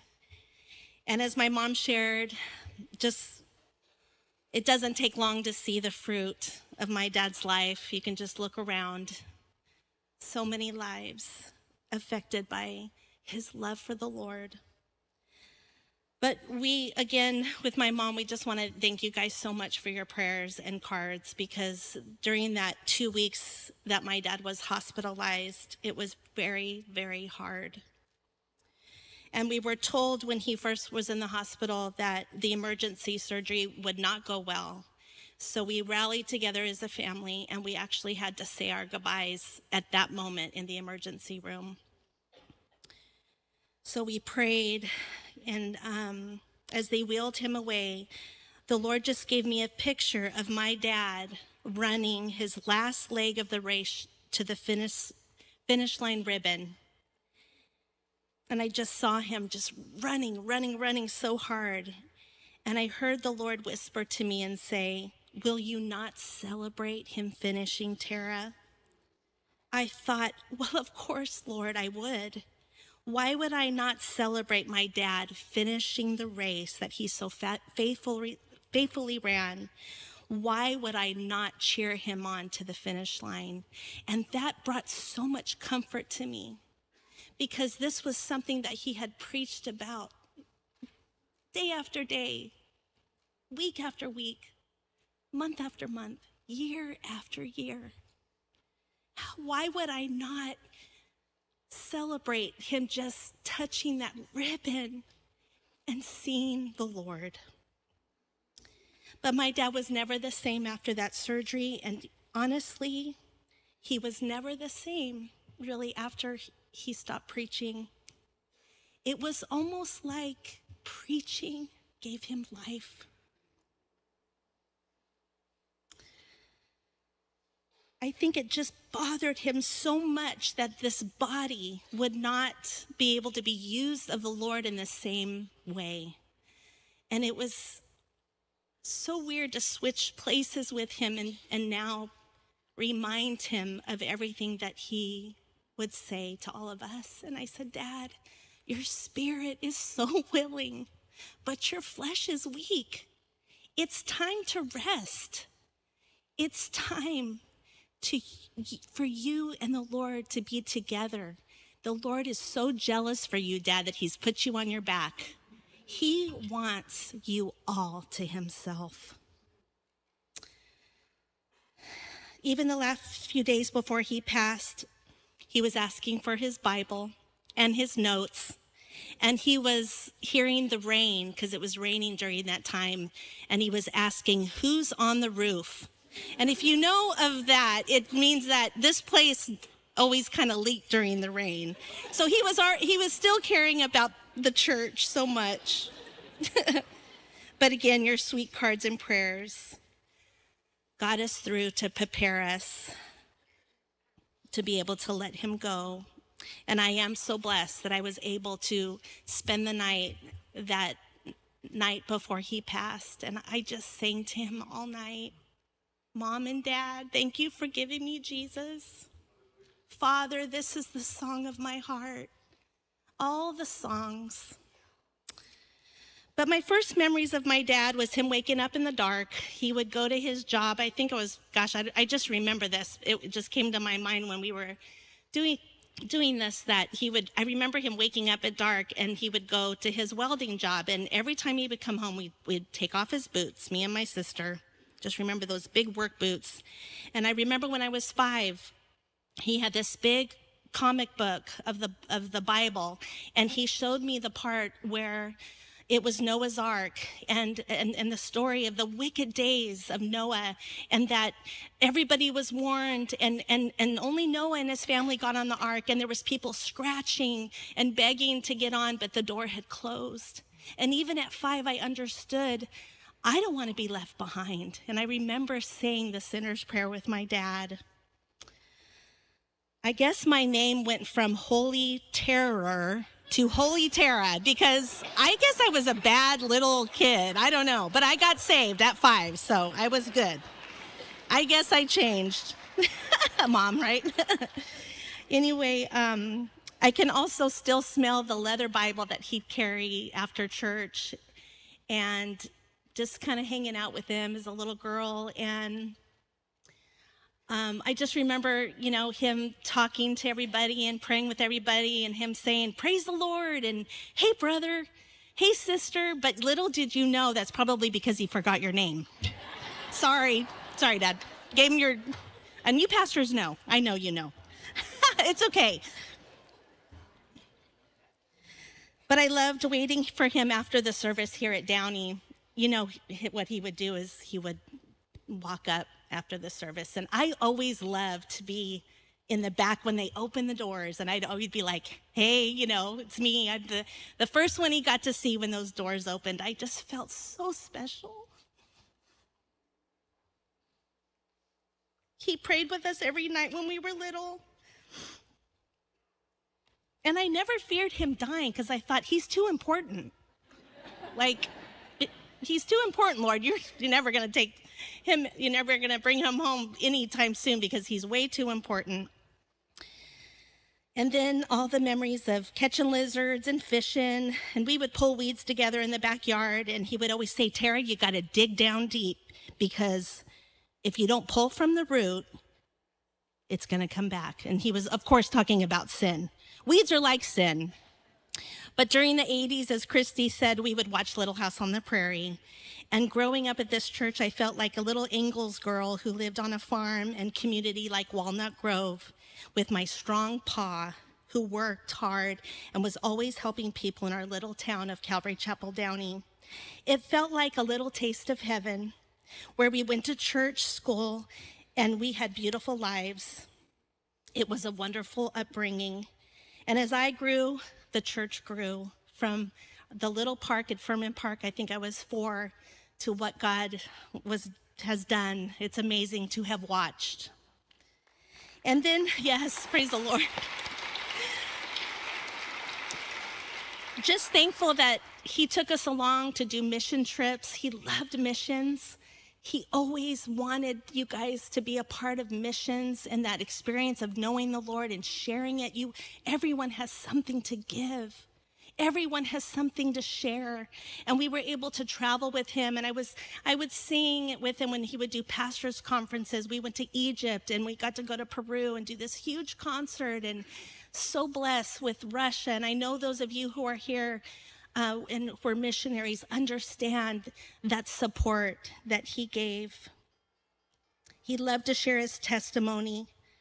And of course, we got to travel to Israel almost every year as a child. It was kind of like we knew it better than the streets of Downey. But even as a young adult, I don't remember my dad yelling or freaking out. When a moment would be scary or difficult, he would always tell us to pray, and he would not react. My dad was very good at letting Jesus take the wheel, that's for sure. He brought so much peace in our lives, and I'm so thankful that my husband Yuri and my kids got to grow up here when they were little, but I have to say it was not without trials and warfare. The enemy would come in hard at times, breaking the family apart and causing a sword and separating us. And looking back, those bullets of the enemy were directed to my dad and to really end the ministry. And it seemed like anyone that worked close with him, his assistant pastors were direct targets. And you know too well that you carry some scars and you got the bullet wounds. And I thank you for protecting my dad. And I also want to thank all of his secretaries. My dad was very particular, and he loved his diet iced coffee from McDonald's with 2 squirts of vanilla. I know you know what I mean. but thank you. And I can't help but also thank all the pastors that worked with him from the beginning, so many that worked with my dad. You who took that vision, started those small ministries, as my dad would say, this is a big church, but you're gonna find the smallness of it when you go into the smaller ministries. You supported my dad's vision. Also want to thank our maintenance guys, all those walkthroughs and picking up trash when my dad would walk with you. And he really took pride in this place. And yes, the ushers for giving him breath mints before he would see y'all, okay? Thank you to the ushers that would stand with him. And then to the teachers and Sunday school teachers to raise our little ones. Thank you. He would want me to tell you that.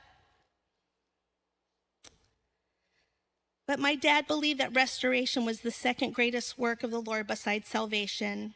And in these last 7 years, we're so full of forgiveness and lots of love in the family. Just so thankful that God restores what the enemy meant for evil. He restores with babies, with ministries, adoption ministries, so much from what Satan meant for evil. I'm here to tell you, God is going to use it in your life for good. But my sweetest memory of my dad was when I would lead worship right here. And I would get to see his hands gripping this pulpit. And he would share again, week after week, year after year, the salvation message with such passion as if it was the first time. I just felt so honored to be able to watch and know him, of course, so close. But I have to admit, I was so happy that we had him all to ourselves these last few years. It was rough sometimes, but I know that all of us that maybe have gone through stuff because of ministry, there is a special treasure in heaven, and I know our family has some treasures. I know my dad loved this scripture in Hebrews 12, but first of all, in Hebrews 11, I really believe that if the Bible was written today, my dad would be in the Hall of Faith. It says, yes, thank you, Lord. Thank you, Lord.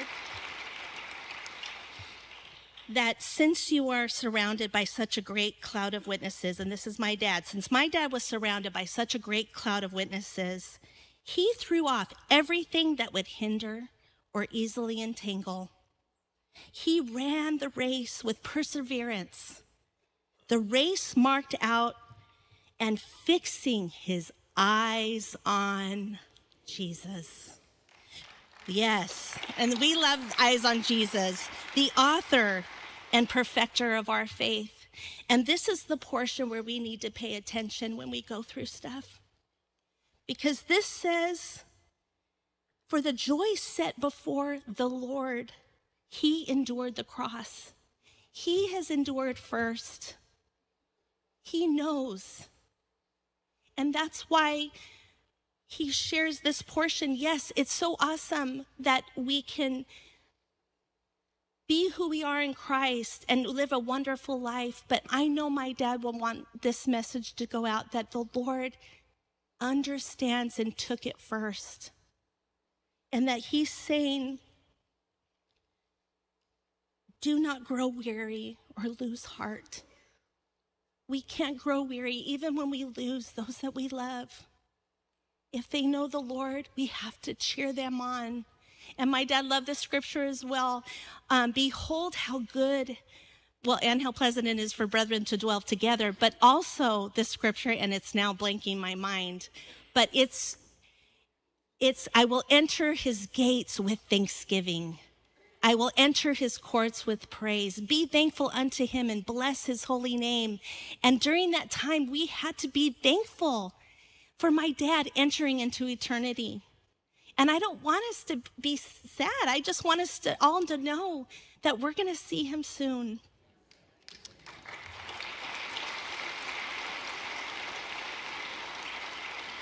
This is a little gift from our family, is the bookmark, just to put in your Bible.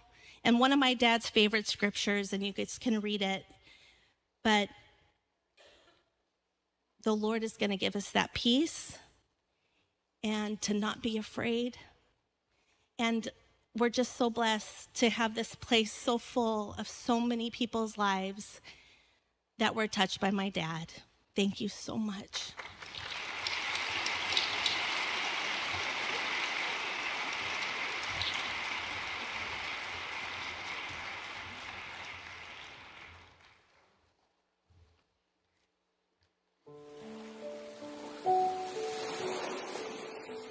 We're to follow after what he is doing.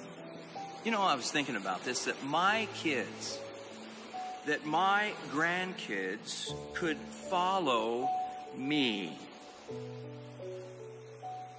That they would see in me that I love the Lord, my commitment to the Lord, my example, not being uptight all the time, lacking trust and faith in God, being all stressed out in front of them, you know.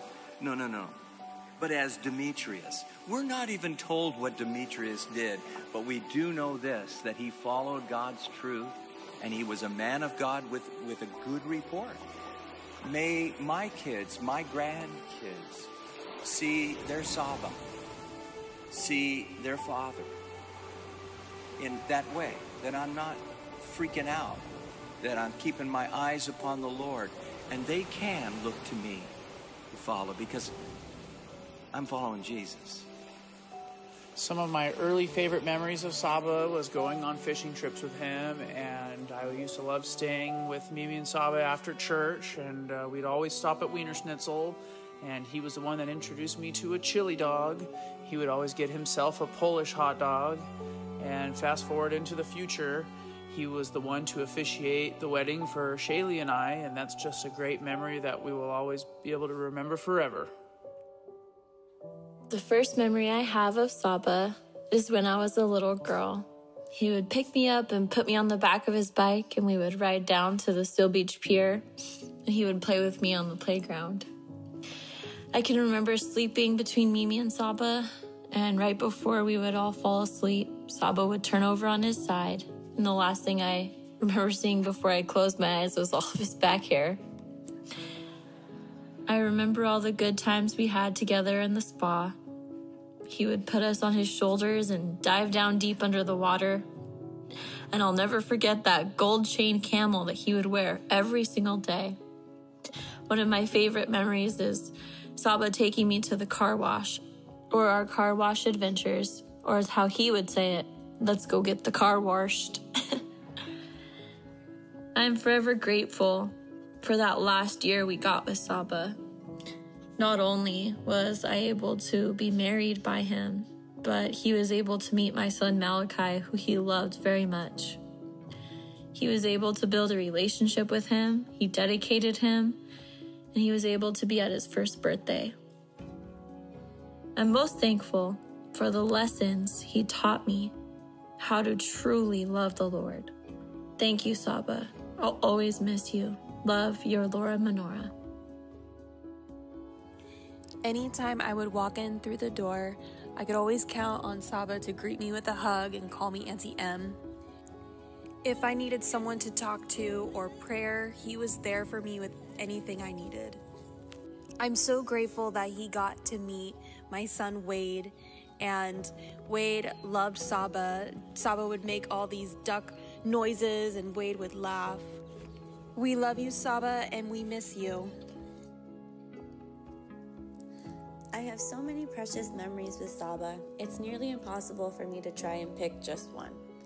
A special few that come to mind are being baptized by Saba in the Jordan River, taking him to buy flowers for Mimi, watching him sunbathe while listening to Marty Getz, and going to Disneyland on Saba's last birthday. When I asked him what he wanted and he said to go to Disneyland, my jaw just dropped. I'm so thankful that we made that happen. We've had countless beach trips, shopping outings, going out to eat, traveling, and more. We were and are very blessed to be able to do these things as a family. I'm truly thankful for these last few years of being able to help Mimi and Saba navigate through his health journey. It was quite the roller coaster we as a family rode together. Becoming his caregiver was unbelievably special. Our weekly walks and battles in the kitchen are missed dearly. I will cherish those moments and memories in my heart forever. When Saba first got sick, I was able to sit with him during chemo. I'll never forget how thankful he was.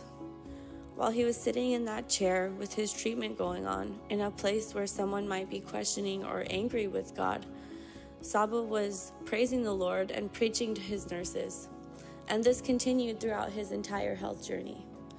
No matter what doctor's office, appointment, or hospital we were at, he was sharing the word of God. No matter what he was going through, Saba's mission was the same. He always had a smile on his face with his finger pointed up to the Lord.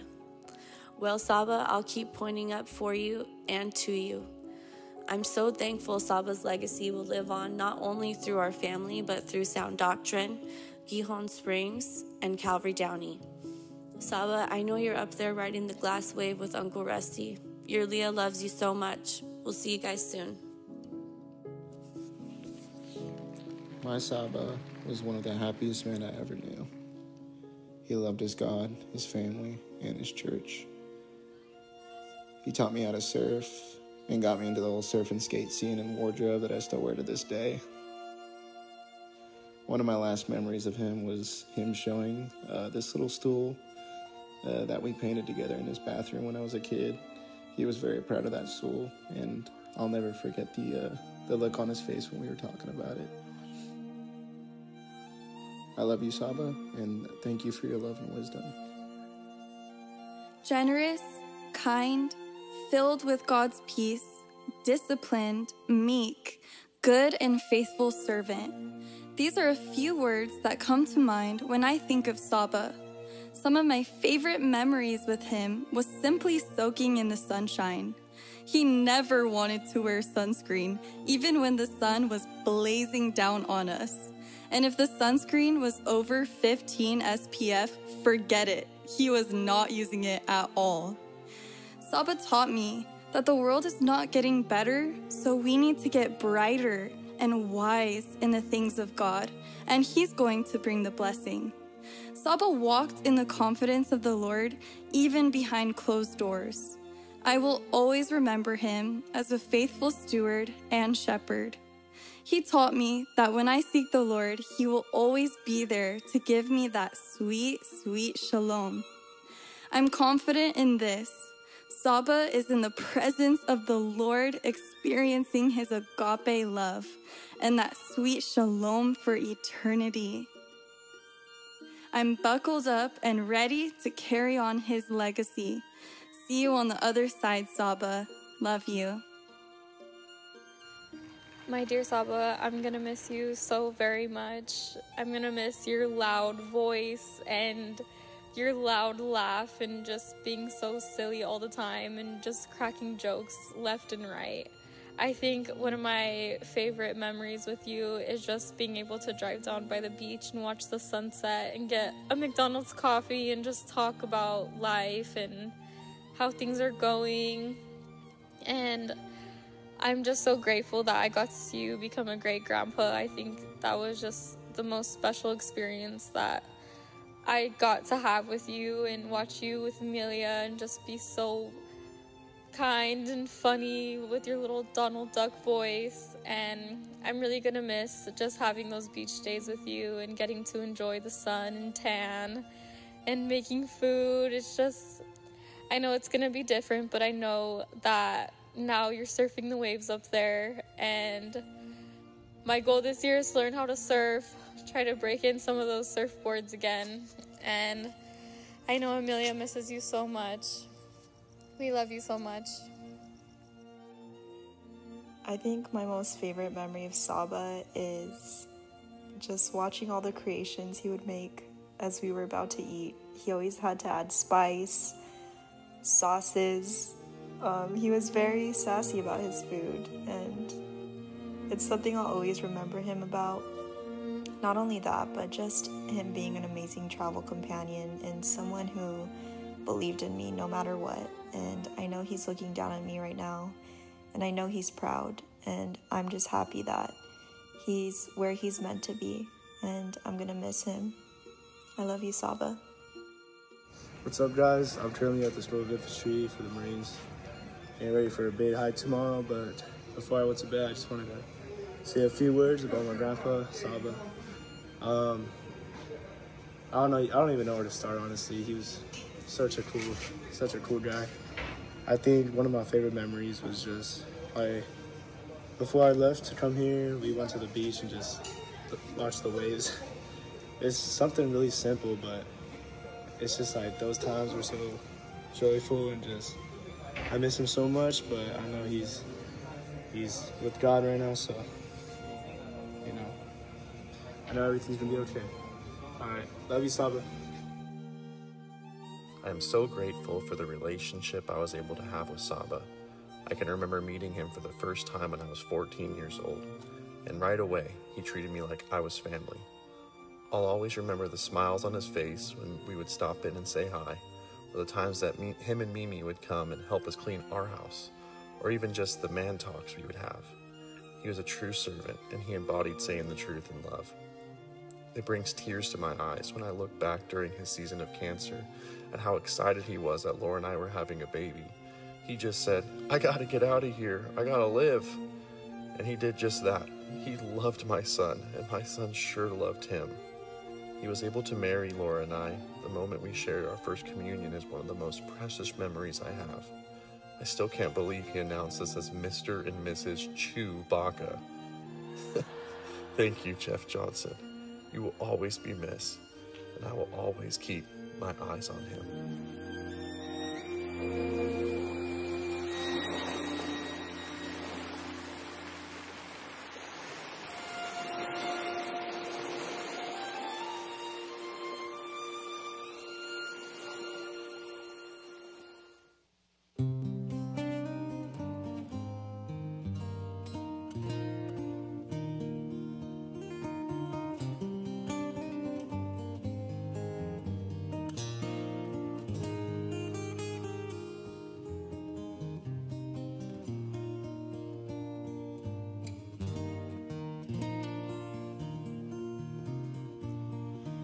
I know that my Redeemer lives. What comfort this sweet sentence gives. He lives who once was dead. He lives my ever living.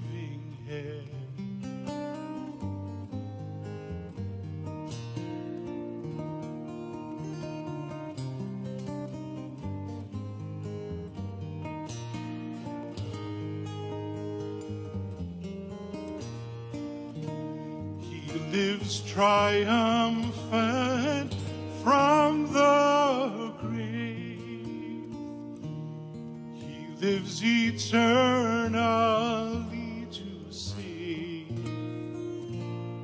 He lives my mansion to prepare. He lives to lead me safely there.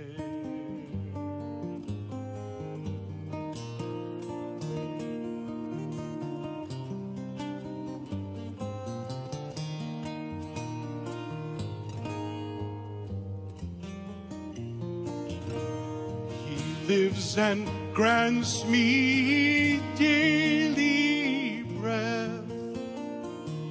He lives and I shall conquer death. He lives and while he lives I'll sing. He lives my prophet, priest, and king.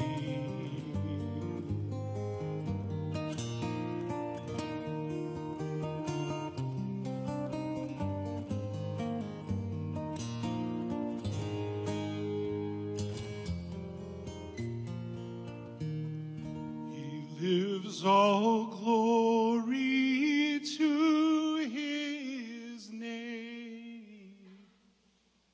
He lives, my Jesus, still the same.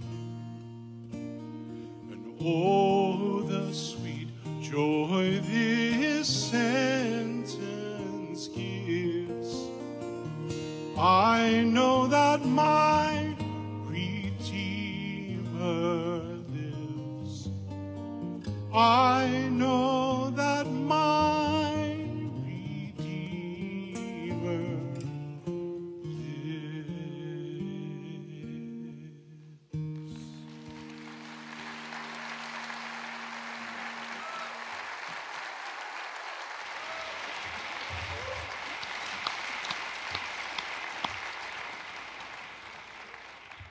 Hi, I'm Pastor Mike Sasso. Open your Bibles to Rome. No, I'm just kidding. That's what Jeff would do. And you know what? I'm not going to steal Jeff's thunder, because if you stick with us in a bit, we're going to watch and listen to Pastor Jeff preach the gospel before we leave. We've got a special clip for you. But listen, I just want to tell you something. You know, Karen called me and says, Mike, we want someone to speak about Jeff as a pastor and friend. And he was. He was my pastor and my friend. I first met Jeff in 1972, before any of you were born. I was a senior in high school, and the Jesus movement was in full swing. And all my friends, we'd drive down to Calvary, Costa Mesa in the tent for the Maranatha concerts, and we were high on Jesus. We just were excited about the Lord.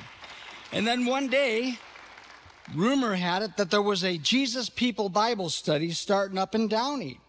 And it was taught by a hippie gentleman, and we all started going to it. And one day, very soon after I started going, the teacher says, I've been mentoring a young man who I believe is called to be a pastor, and I'm planting churches, so I'm not staying. I'm going to plant this church and move on. And he sent a young man to take over that study in Downey. It was at that old River School Road Assembly of God, which I don't think it's still there anymore. But this man introduced the new teacher. It was young Jeff Johnson. And what an excited young man who loved the Lord. And after Jeff came, that study just took off. As a matter of fact, there's no time to explain all the different places we've gone to and all the things we've done. But let me just quickly run through it. From that little back room of an Assembly of God church, under Jeff Johnson, he wasn't a pastor yet, we went to Furman Park. And then not long after that, we moved to a little building on 4th Avenue. And quickly after that, we outgrew that and went to a building on Firestone behind Arby's. And not long after that, we started to meet in the Downey Civic Theater because our previous building was too small for us. And then we found this big piece of property, 13 acres on an old white front building, which you're looking at now has been converted to a church. It's amazing the journey that I've watched and kind of followed in the shadow of Pastor Jeff. I want to tell you a couple amazing things about Pastor Jeff. If you really knew him well, he was not a businessman. He was a simple man who just believed the Lord and believed big things for God. And yet, he was able to do big things because the Lord always brought to him people who knew how to get things done. The Lord always put together a team. I was jealous because when I planted my church, I didn't get the team. He did. It was amazing. Under this simple man of faith, Jeff Johnson, we saw building projects galore, schools of ministry, Calvary Christian School, which is going strong today, a Bible college, so many freedom celebrations, which we're celebrating on the 4th of July. I can tell you stories, no time. Karen told me I have 5 minutes. But I'm going to take longer. huge evangelistic outreaches, one after another, alternative nights on Halloween, which would fill this place with amazing stories, Easter sunrise services at Cerritos College Stadium, on and on and on. But I want to tell you some winning characteristics of Jeff. You probably already know this one. Jeff had fearless faith. I mean, he was never afraid to take big steps of faith, following in the footsteps of his pastor, Chuck Smith. And besides purchasing this property, I watched him over the years take many, many huge ventures of faith, great outreaches, mission trips, feats of faith, glorifying God. I know there's been on mission trips where his life was in danger. What time? I don't know the story. I wasn't there in this one, so I can't tell you the story. You're lucky. And he was captured by terrorists and held and finally released. Some of you who are here today probably were on that trip with him because they all survived. Amazing stories he went through. He was a man of faith. Something else I want you to know, that Jeff also was a man of great personal faith and sacrifice. And to give you a little example of that, I remember one time we were scheduled to go and do an evangelistic teaching in Peru at a conference. And I was going with him, and he was going through some very tough, he had diverticulitis attacks from time to time. Very serious, if you know much about diverticulitis. And he had great pain. And if it was me, I'd say, cancel the trip, take me to the hospital. But he told me, Mike, just like the 10 lepers, as they went, he healed them. And so I'm going. And he went, and he did just fine. I'm thinking, I would have blown the whole thing and thrown the thing under the carpet. He went. He was always taking steps of faith, not just, big things for the church, but in his own personal life. He trusted the Lord in so many ways. Something else I don't know if you're aware of, and I wondered if the girls were going to touch on it. I've never seen Jeff afraid or shaken, and I've seen him through many crises and many threatening situations. I looked at him as unshakable. Matter of fact, when we go on a long trip together on an airplane, if we hit turbulence, I just thought, as long as I have Jeff with me, the plane's not going down. And I'd say, after I was on staff with Jeff for a couple of years, he invited me to start surfing with him. I'm a late bloomer. I started surfing at 34 years old.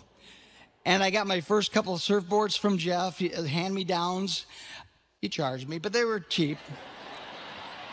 And we had so many adventures, and I surfed with him weekly. We both had Mondays off. So on Monday morning, I'd get up before the sun, and that's not like me. And I'd go down to Pastor Jeff's house, and I'd pick him up, and we'd load up the van, and we'd go surfing together every Monday for years, probably 13 to 15 years. I lose track. It was a lot of years of that. And over that time, I saw different sides of Jeff you never saw. And as a matter of fact, again, I saw how fearless he was. I mean, just a couple examples. One time, we were driving up and down PCH looking for where the waves are breaking, and we found this abandoned beach. Nobody was there, but the waves were breaking, so we parked, suited up, and walked out with our surfboards.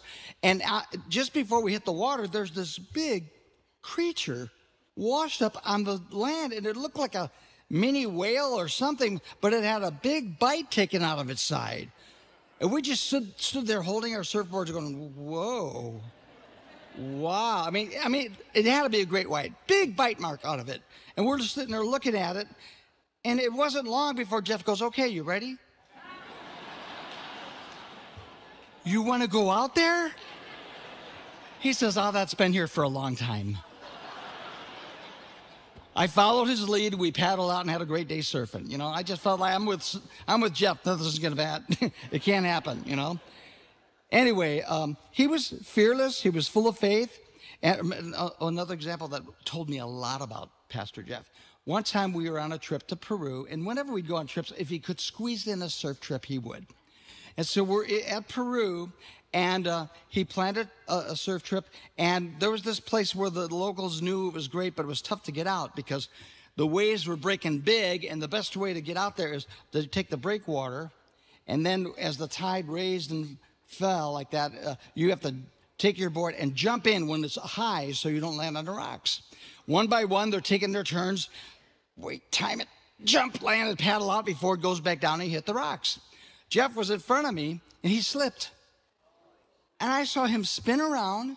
His board goes up in the air. His hands are straight out, and he's falling back head first into the rocks. If it was me, you would have seen a look of horror on my face and maybe even a little girl scream.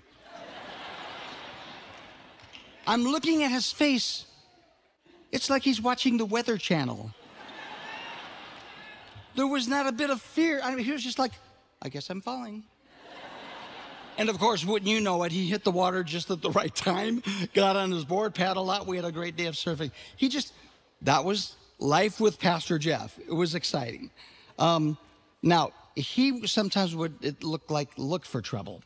Because I remember some of you guys who've been with us as pastors for a long time, we'd have a mini pastors retreat.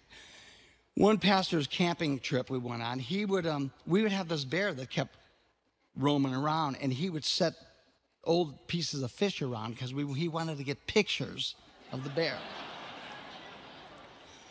The bear showed up, and Jeff went to get pictures, and the bear ran, and Jeff chased it. It's like, Jeff, you don't chase bears, but he was the boss. Nobody tells him, no, don't chase bears. And it's funny if you think that's not enough. One time, I went to Ethiopia with him. It was that same trip that Christy was talking about.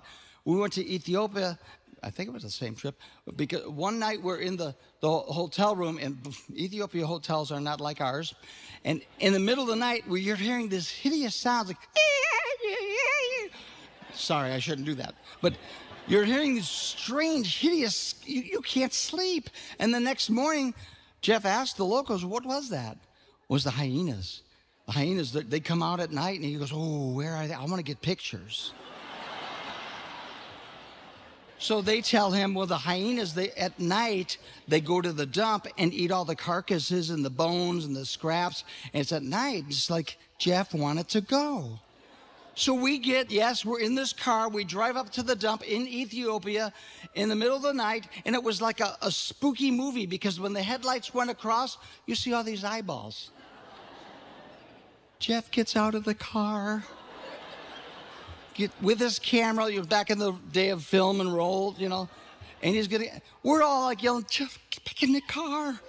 Hyenas, I don't know if you know, but their bite's worse than a lion's bite, And me, I've got the window rolled up, taking pictures through the glass. But that was life with Pastor Jeff. He got his pictures. Karen, I want to see the pictures if you could find them. He got his pictures, got back in the car, and we lived happily ever after, He was a brave man, a man of faith, but you know what? He wasn't too proud to wash feet. I'll never forget the time when we were just starting out the Mexico orphanage. And a bunch of the pastors, we went down to Mexico, and we were going to have a work day, and they needed everything from a water well to things fixed, and a lot of the guys were handy. I wasn't. I would just do grunt work if I could. And we went down there to do a work week, and I got as sick as a dog. And I wanted to go home. Jeff's the one who pushed through it. I'm the one to take me home. And so I'm feeling really sick, and there was a van leaving that afternoon to go home. And I said, Jeff, I want to go home. Could I go home? No, I want you to stay. Now, I didn't know. I thought he was mean. But I didn't know what he had planned. You see, he talked me into staying, and he cooked me soup. He nurtured me. I'm sick. I'm a big crybaby. I want to go home. And he's in the kitchen making me soup and cooking me a meal and taking care of me. Because later that night, I didn't realize, but it was important to Jeff. He was going to wash all the pastors' feet. And he one by one just washed our feet. That was Jeff. I mean, it was important to him. I was thinking, if you want to wash my feet, let me go home. But it meant a lot to him, and I wasn't seeing it. It's funny, as I'm writing my notes down afterwards, years later, I'm thinking, duh, that's what he was thinking. Another thing about Pastor Jeff, a characteristic that many of you may not be aware of, is that he exhibited fierce loyalty. He was a loyal man, especially to his pastor, Chuck Smith. I mean, he loved Chuck. I wouldn't be surprised if somewhere on his body is a WWCD tattoo, because he loved Chuck Smith. And whenever we'd have problems at the church or we wanted to try a new venture or do something, he'd always tell me, call Costa Mesa and find out how they're doing it. But I don't want to do it. Just find out what Chuck does. He followed Chuck's example to a T. He trusted Chuck. He loved Chuck. He wanted to know how Chuck handled things. And it's funny, I remember on a more negative side, I remember one time all the big Calvary Chapel pastors, the ones who had big churches, were starting to get themselves a rather nice luxury car. You don't have to tell you the brand. But they all were getting these nice cars, and Jeff got one. And, you know, it was kind of prestigious. And then the next pastor's meeting, Pastor Chuck, from the pulpit, kind of chided them. He says, I don't think it's right. I don't think it's a good witness for my pastors, the Calvary Chapel pastors, to drive luxury cars like that.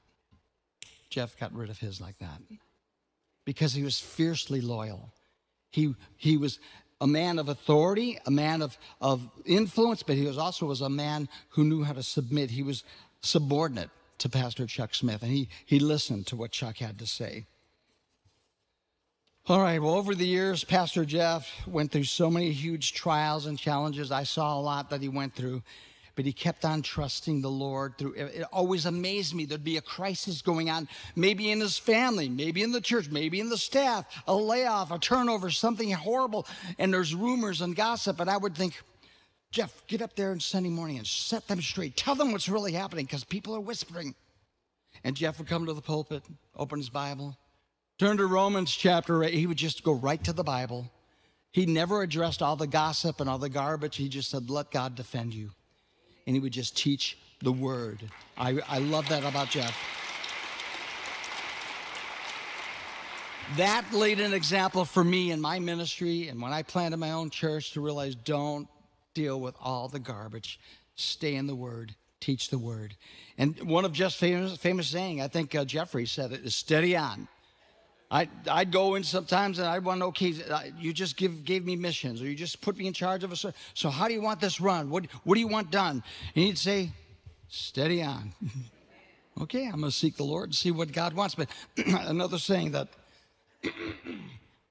Pastor Jeff had, he'd say, keep on keeping on. Have you heard him say that? Keep on keeping on. If you've ever worked in ministry with Pastor Jeff, you would hear that. And something that Tara touched on, and I think you should be really well aware of, is that Jeff really believes in forgiveness and restoration. And over the years I was on staff here, I served under Pastor Jeff for 30 years, but I was on staff for 20 years.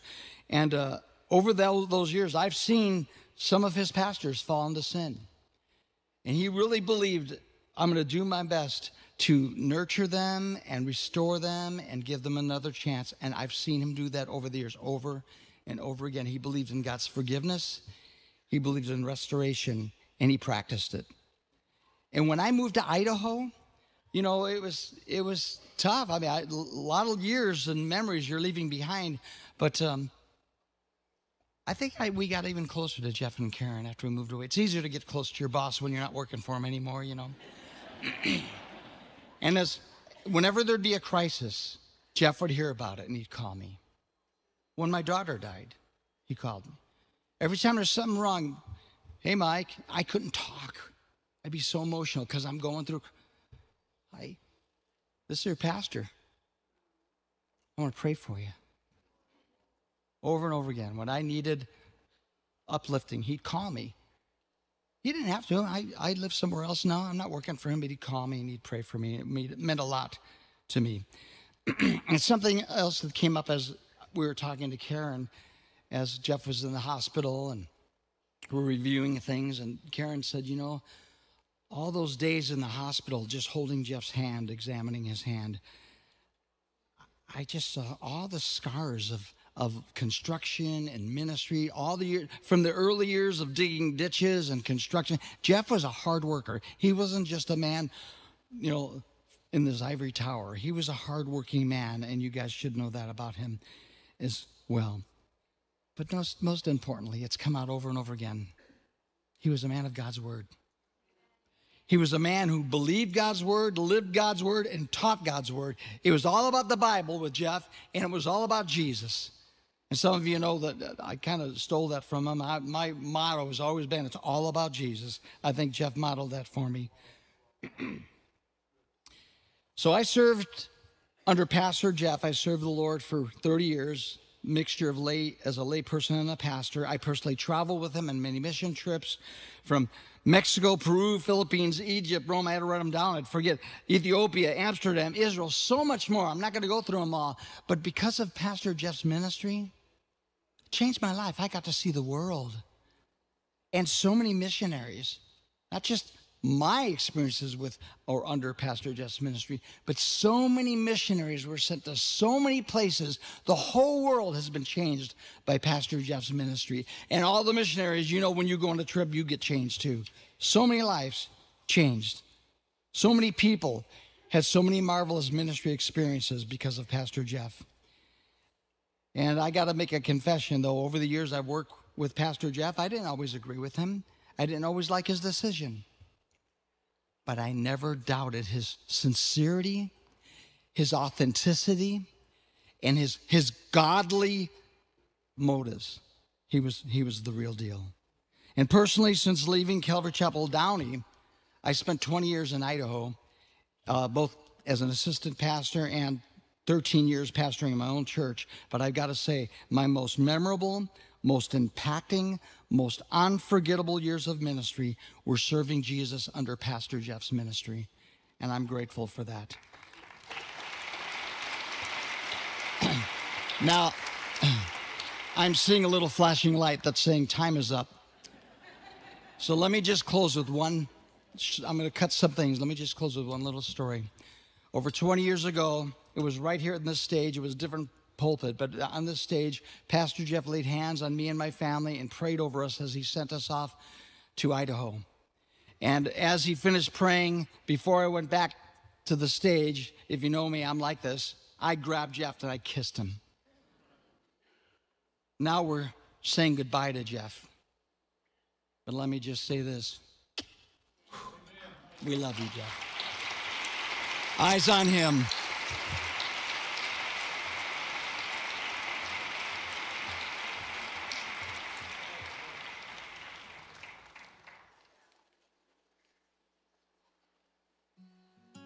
Hi, I'm Don McClure, and I'm brokenhearted I can't be with you today.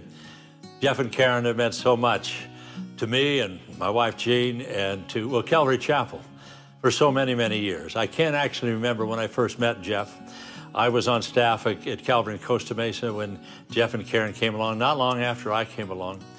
But something that maybe some of you know or don't know, but that there was a group of people many, many years ago that Chuck Smith came along and saw something in.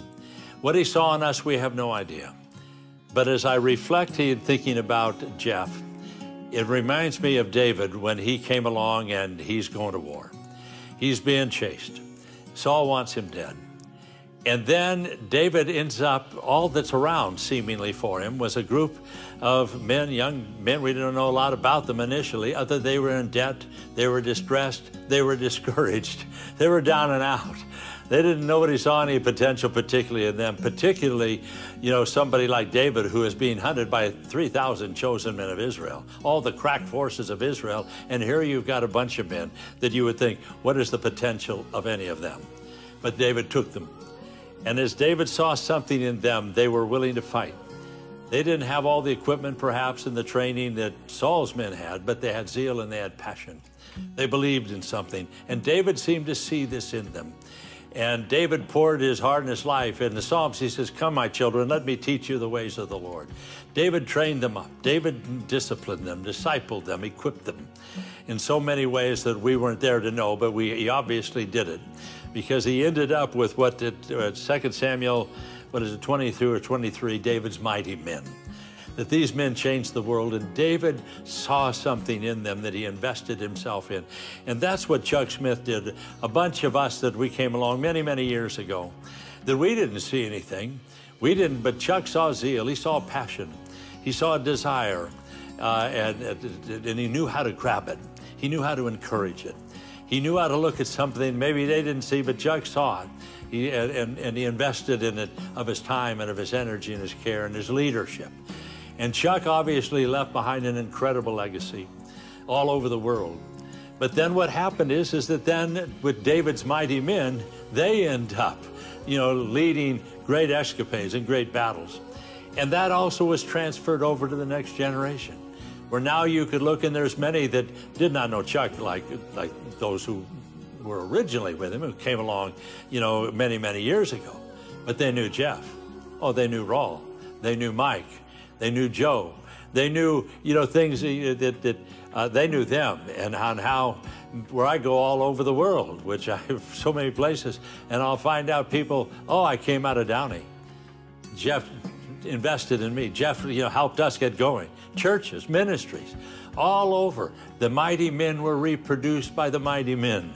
And that's one of the wonderful things, that when you look and see it go on, sometimes the greatest test of a great leader is not what happened while he is alive, but what happens and what remains after he is gone. The Calvary chapels have grown over 50% since Chuck went home. And now you look at here, God has taken Jeff home. Such a dear friend, such a dear brother. And you look at the work, the ministry he did, and the legacy, it goes on. It's all over the world. It'll continue. There's many of you here today that you are here because of not Chuck. Oh, his grandpa maybe to you, but your leader, the one who trusted and saw in you and invested in you, was Jeff. And as you think of him and to realize also your heart in your life, hopefully you're being encouraged, you're being equipped. You look at whether Chuck or now you look at Jeff and realize, Lord, now what about me?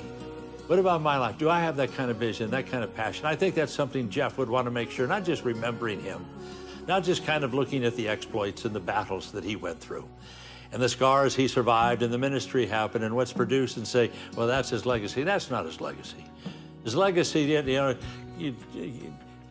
Chuck's legacy was never brick and mortar. It wasn't a building. Chuck's legacy was people. And the same thing, Jeff's legacy is you and your life. And now hopefully there you look on and your blood system, your DNA, that Jeff gave you something that now lives within you, and you can say, thank you, Lord. I thank you for Jeff, not just a kind man who preached well and did this, but Lord, more than that, what he put in my heart, what he put in my life that lives today, that's what I remember, and that's what I now want in my heart and my life to carry on to another one. And so may God bless you today as you reflect, and may it be a true, wonderful Memorial Day, remembering the Lord, remembering your DNA, remembering your family, remembering your call. So may God richly bless you today. How much we love Jeff and Karen. And as you pray for her and the staff here, I'm actually at the studios at Downey now, and just looking around and realize it all continues. And so wonderfully, so beautifully. So may God bless you. And may you look there and say, thank you, Lord, for Calvary. Thank you for Chuck. Thank you for Jeff in his life. And so God bless you, strengthen you, and encourage you. In Jesus' name, amen.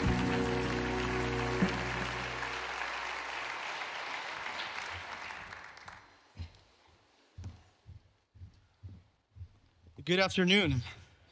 How do you sum up a legacy in 5 minutes? Pastor Jeff's legacy was a lifelong, far-reaching, worldwide, impacting legacy. And I want to talk to you a little bit about the man that I got to know the last 4 years, the man that I knew, the pastor, the spiritual father, the man that I loved. And when I think about legacy and I consider Pastor Jeff's life, I think that he had a legacy of faithfulness. He not only started well, but as you've heard by his daughters and granddaughters and other pastors, he also finished well. For over 50 years, the Lord used Pastor Jeff not only to plant, not only to build, but also to reap in ministry, not only a ministry that had a width, but a ministry that had depth. And it was that far-reaching love of God that Pastor Jeff had for people.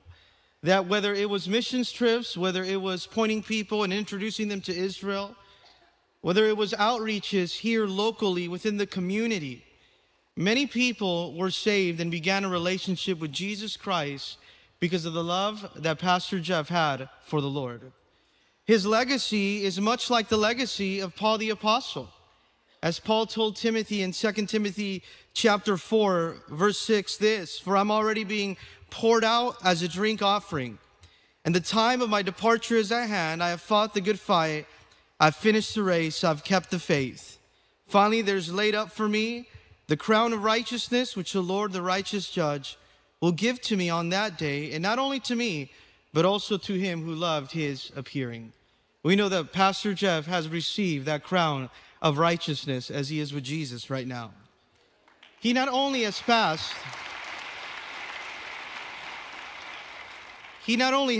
on what he had, but he has passed on who he is. He had a legacy of faithfulness, but also a legacy of love. You've heard many people today already be reminded of how much Pastor Jeff loved them. In his character, he was a kind man. He was so patient. He truly loved people and took time to talk to people. I know many of you have experienced the generosity of Pastor Jeff.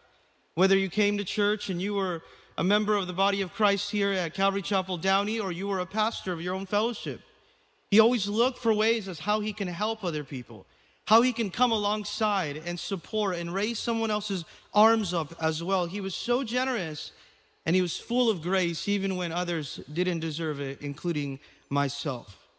He was always willing to serve, always willing to give, and always willing to forgive. Pastor Jeff, in his faithfulness and his love, also was a man of true humility. If you knew him, you knew that he was truly humble. And as John the Baptist said, "I must decrease so that Christ would increase," that was Pastor Jeff.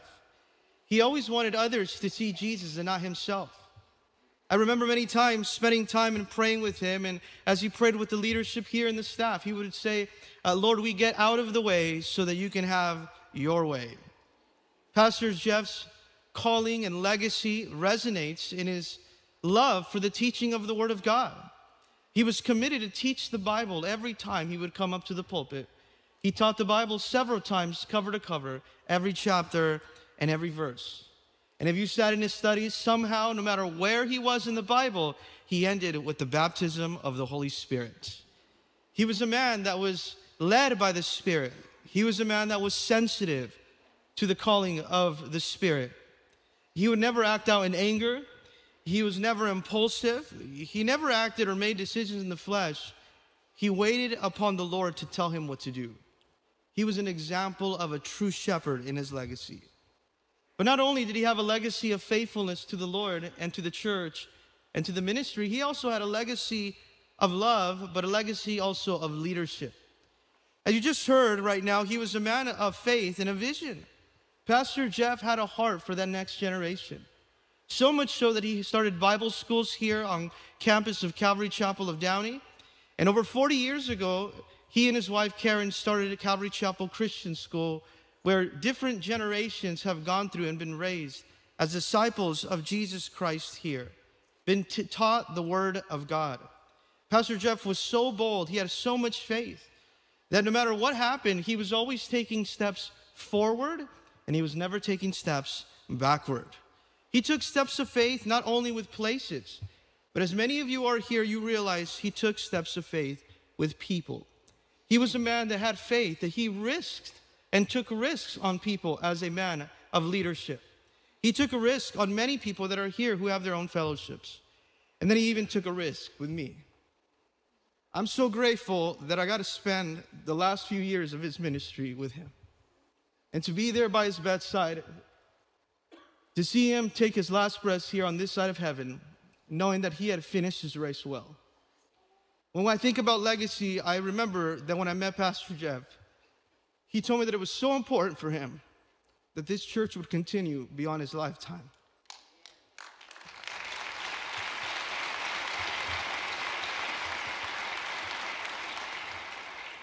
Many people have asked me, "You're that pastor that took over for Pastor Jeff." My answer has always been and always will be the same. I didn't take over for Pastor Jeff. I came to carry on the work that God did through Pastor Jeff.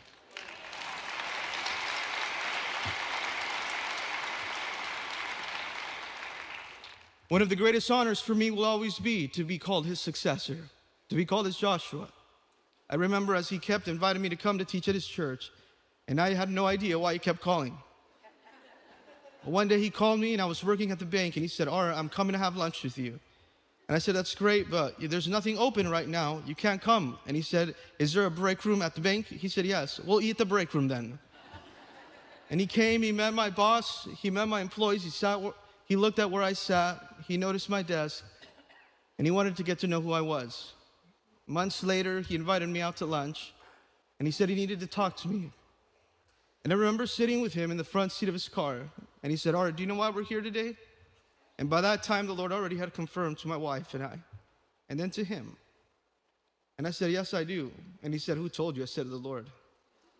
At that moment, he started to weep, and so did I, because we knew God had began something, that it was of the Spirit.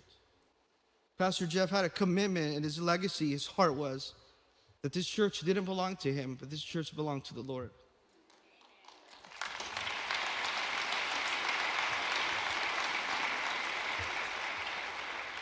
And even while he transitioned to a different season of his life with his wife and his family, his greatest joy, it was so important for him to be at church every Sunday. He would come and he would sit in the back pew and he would worship the Lord. He would bring his Bible, he would receive. And many times after I finished teaching, I would give him an embrace. He would encourage me. And those times that I couldn't see him after service, I would call him Sunday evening. And I'd ask him, "Pastor Jeff, what did you think of church today? I saw that you were there." And he would tell me, "Art, that was the best service I've ever been to." But he truly believed it. He was living in what God was doing today, not yesterday. And he was so grateful for what the Lord had done in this church. He would tell me, "Art, I can't wait till I go into church one day and there are people that don't know who I am, because it's not about me, it's about Jesus."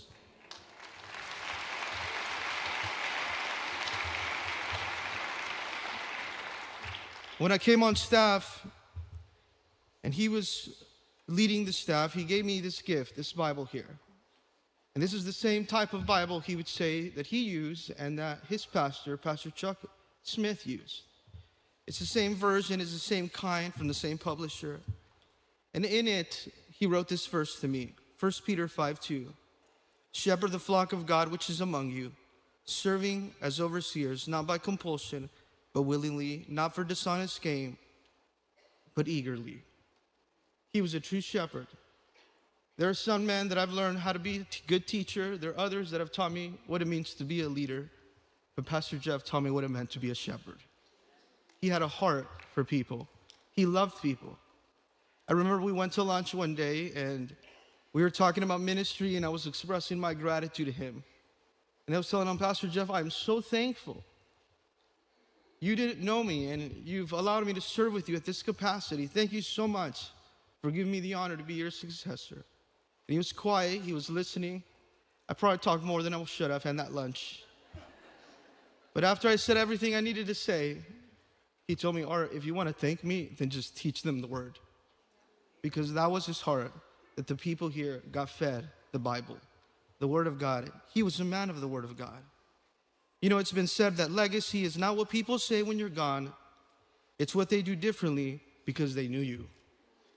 I pray that today, because you knew Pastor Jeff, you would act and you would do differently, that his legacy would live on more than just in your mind, more just in your heart, but in your actions. Steady on, eyes on him. God bless you.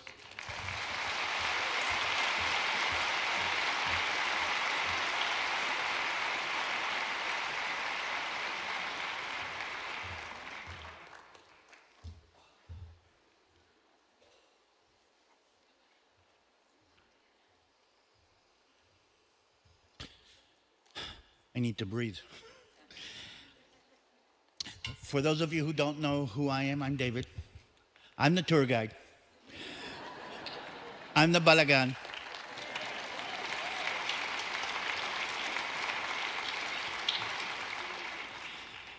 And I think more than anything, I'm the souvenir that Jeff and Karen brought back from the Holy Land.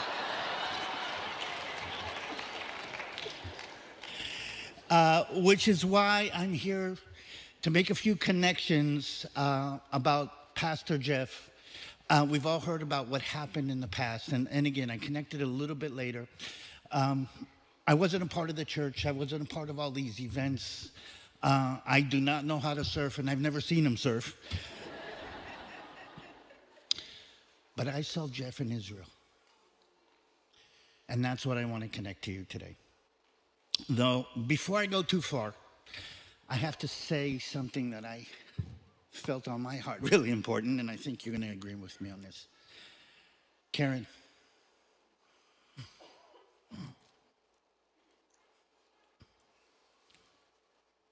okay, I'll be talking about Jeff. We've all been talking about Jeff. I'll be connecting all the different parts of his life. But I know you were there the whole way. And from me and from everybody here, I just want to say thank you.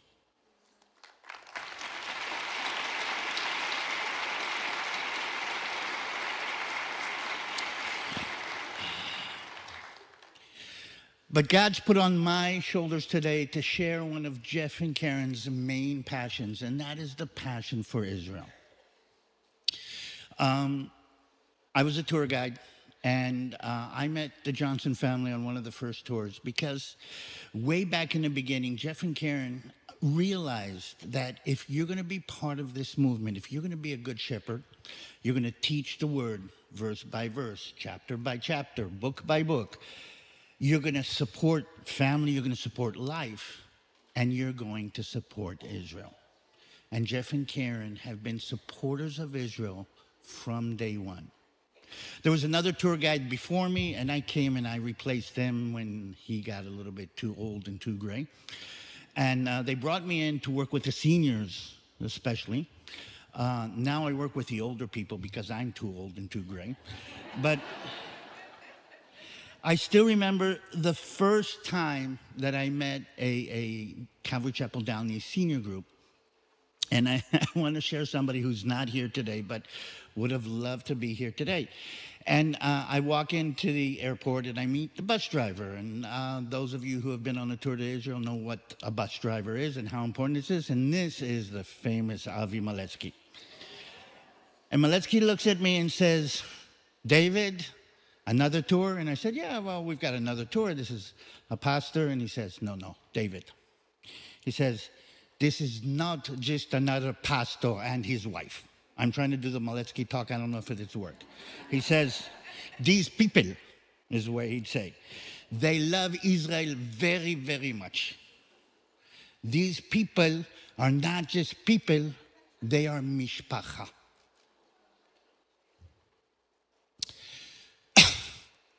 Mishpacha means family. I'm standing here today because he was so right. Pastor Jeff and Karen Johnson are families of Israel. They're mishpacha of Israel.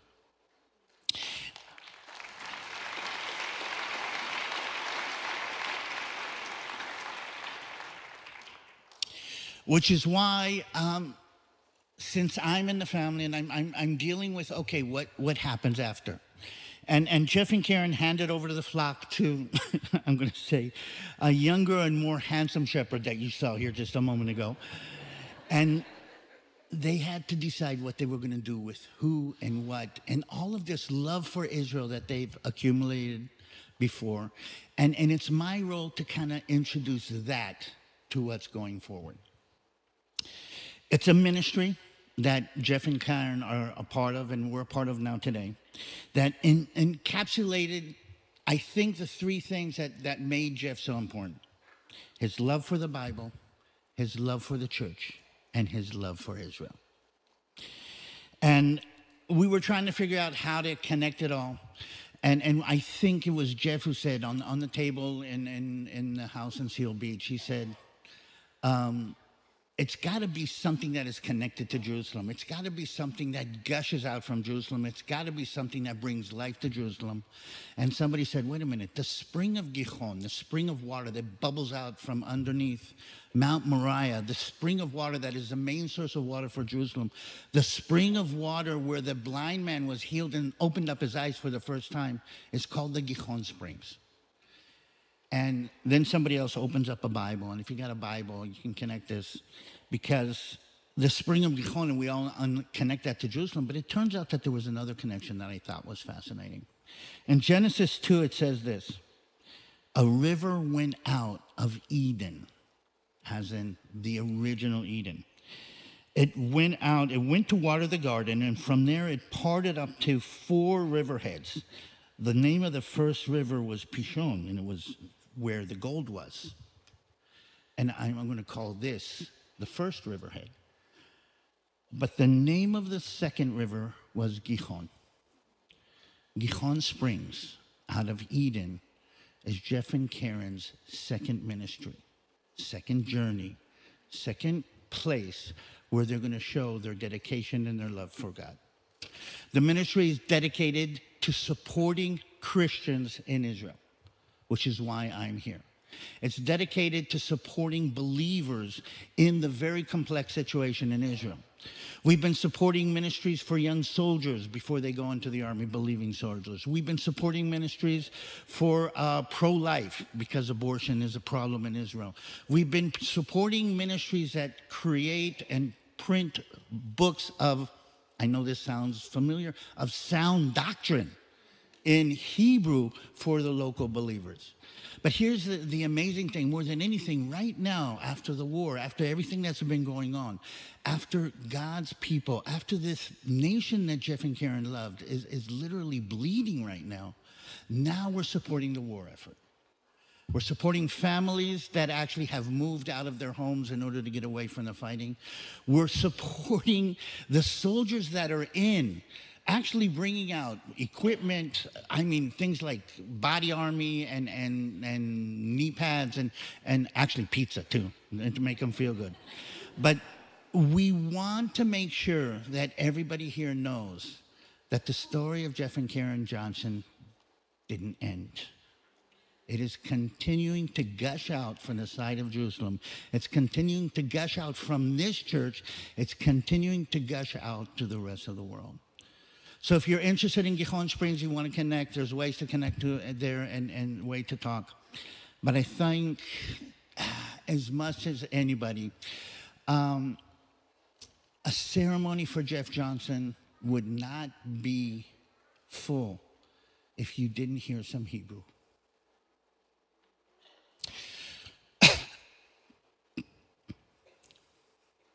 So I'm going to try my best to do this. This is the quote, the Aaronic blessing. And usually the priest say it to the people. But I think this time the people need to say this to Pastor Jeff. Yevarechecha Adonai v'yishmarecha.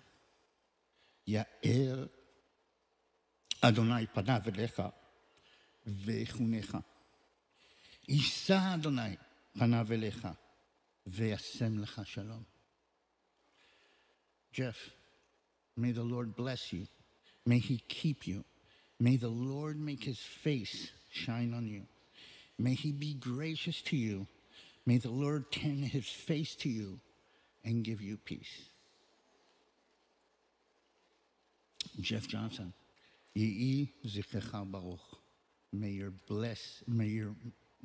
memory be blessed. And everybody said, amen.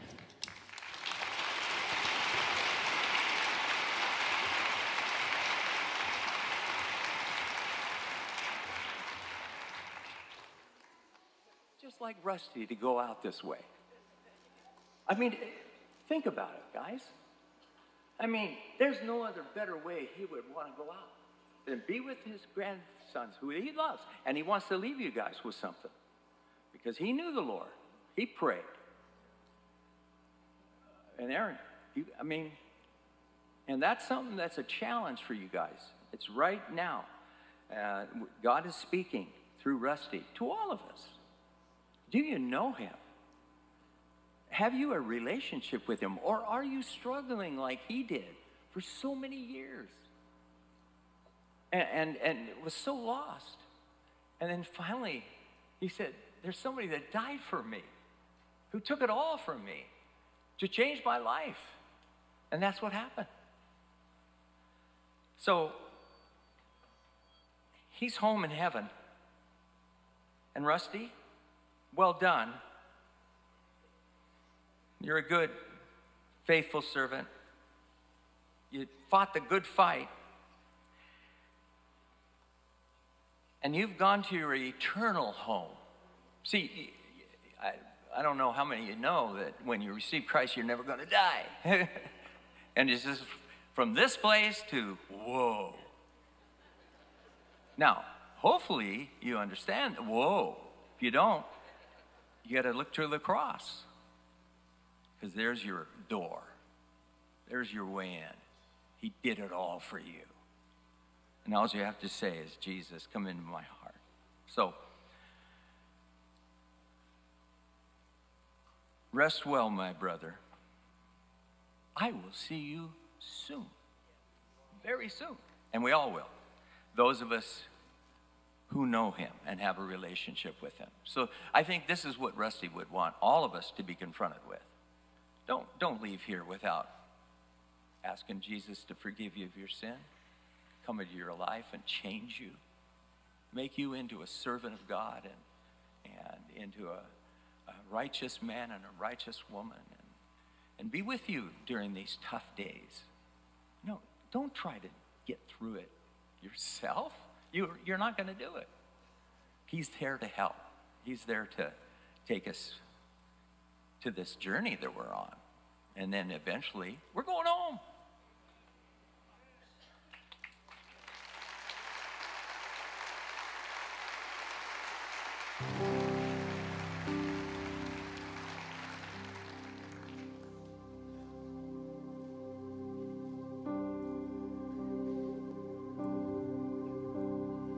As the deer panted for the water, so my soul longeth after thee.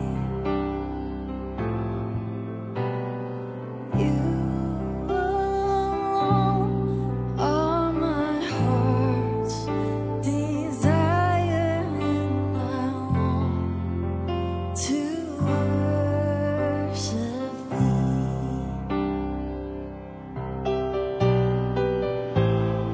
Alone are my strength, my shield. To you alone may my spirit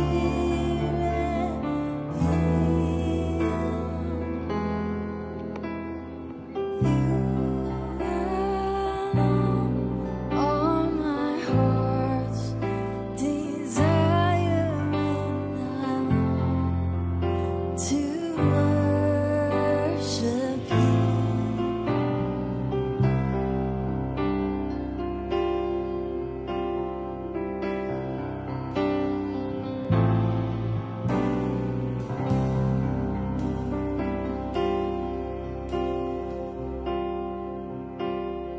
You're my friend, and you are my brother, even though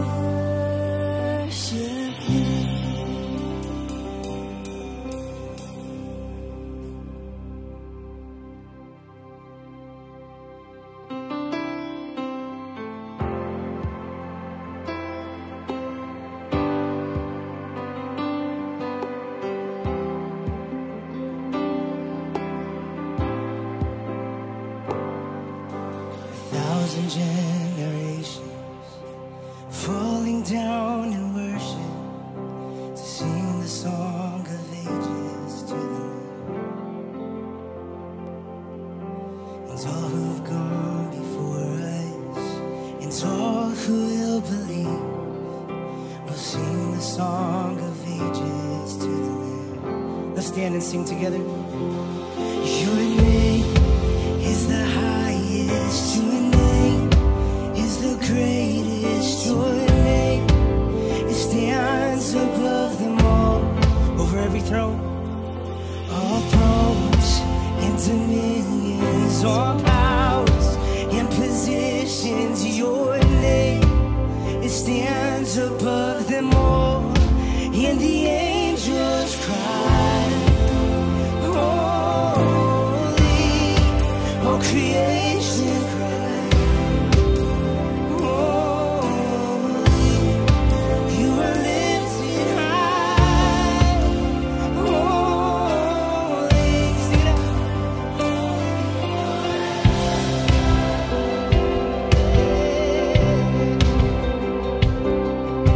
And if you've been forgiven, and if you've been redeemed, we'll sing the song forever.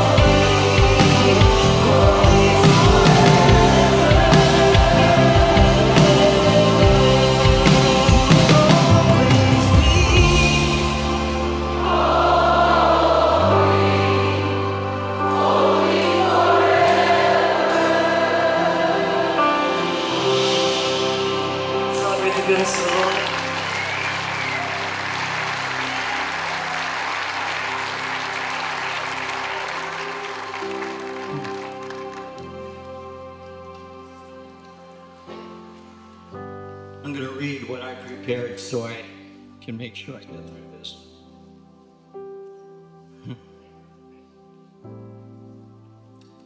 First of all, on behalf of Karen and the family, I would like to thank all of you for coming to this memorial service to celebrate the life and ministry of our beloved friend and Pastor Jeff.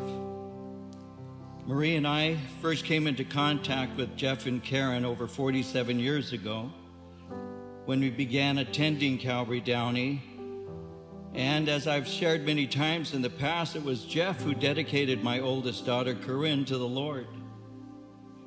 As with many children, Corinne went through a rough patch in her life that caused Marie and me to shed more than a few tears before she returned to her faith in Jesus. And I've blamed him for the trouble she caused us ever since.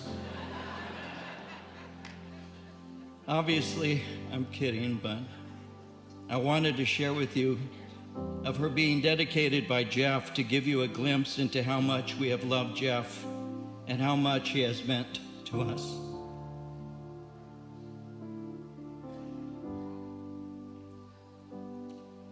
Before we close in prayer, I would like to say something from the bottom of my heart. Jeff's life and ministry touched and will continue to touch multiple thousands of lives, including multitudes in various locations throughout this world. His life and his ministry also touched me. Over the years, I've had the opportunity of meeting and serving with many great pastors, and for that, I'll always be blessed. The simple truth is that among so many wonderful servants of God, Jeff will always stand out in my life as one of the most humble and welcoming men that I've ever met. He always made me feel welcome, and though he was a man who had great prestige in Calvary Chapel circles, he never made me feel like I didn't belong. His humble sense of simply being a servant made him stand out. And he was, in my eyes, a genuine model of what a pastor should be. And I'll miss him terribly. Over the last few years, we sat in many ministry meetings together. Often when I came into the room, Jeff would see me as I came in and would invite me to take a seat next to him. He never realized how deeply I appreciated him. He welcomed me into a circle of friendship. He'll never know until we see each other again how much such a small gesture meant to me. He's in heaven. He's enjoying the fruit of many years of faithful service.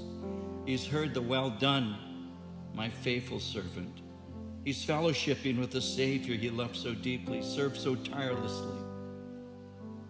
And like our Pastor Chuck, he served him faithfully even to his last breath. So this isn't goodbye, because Christians never really have to say goodbye. This is Jeff. We'll see you later.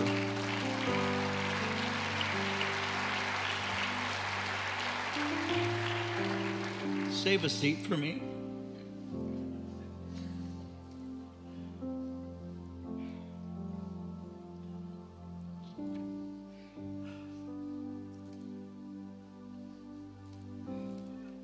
So I can once again enjoy your fellowship as we serve the Lord forever together. Let us pray.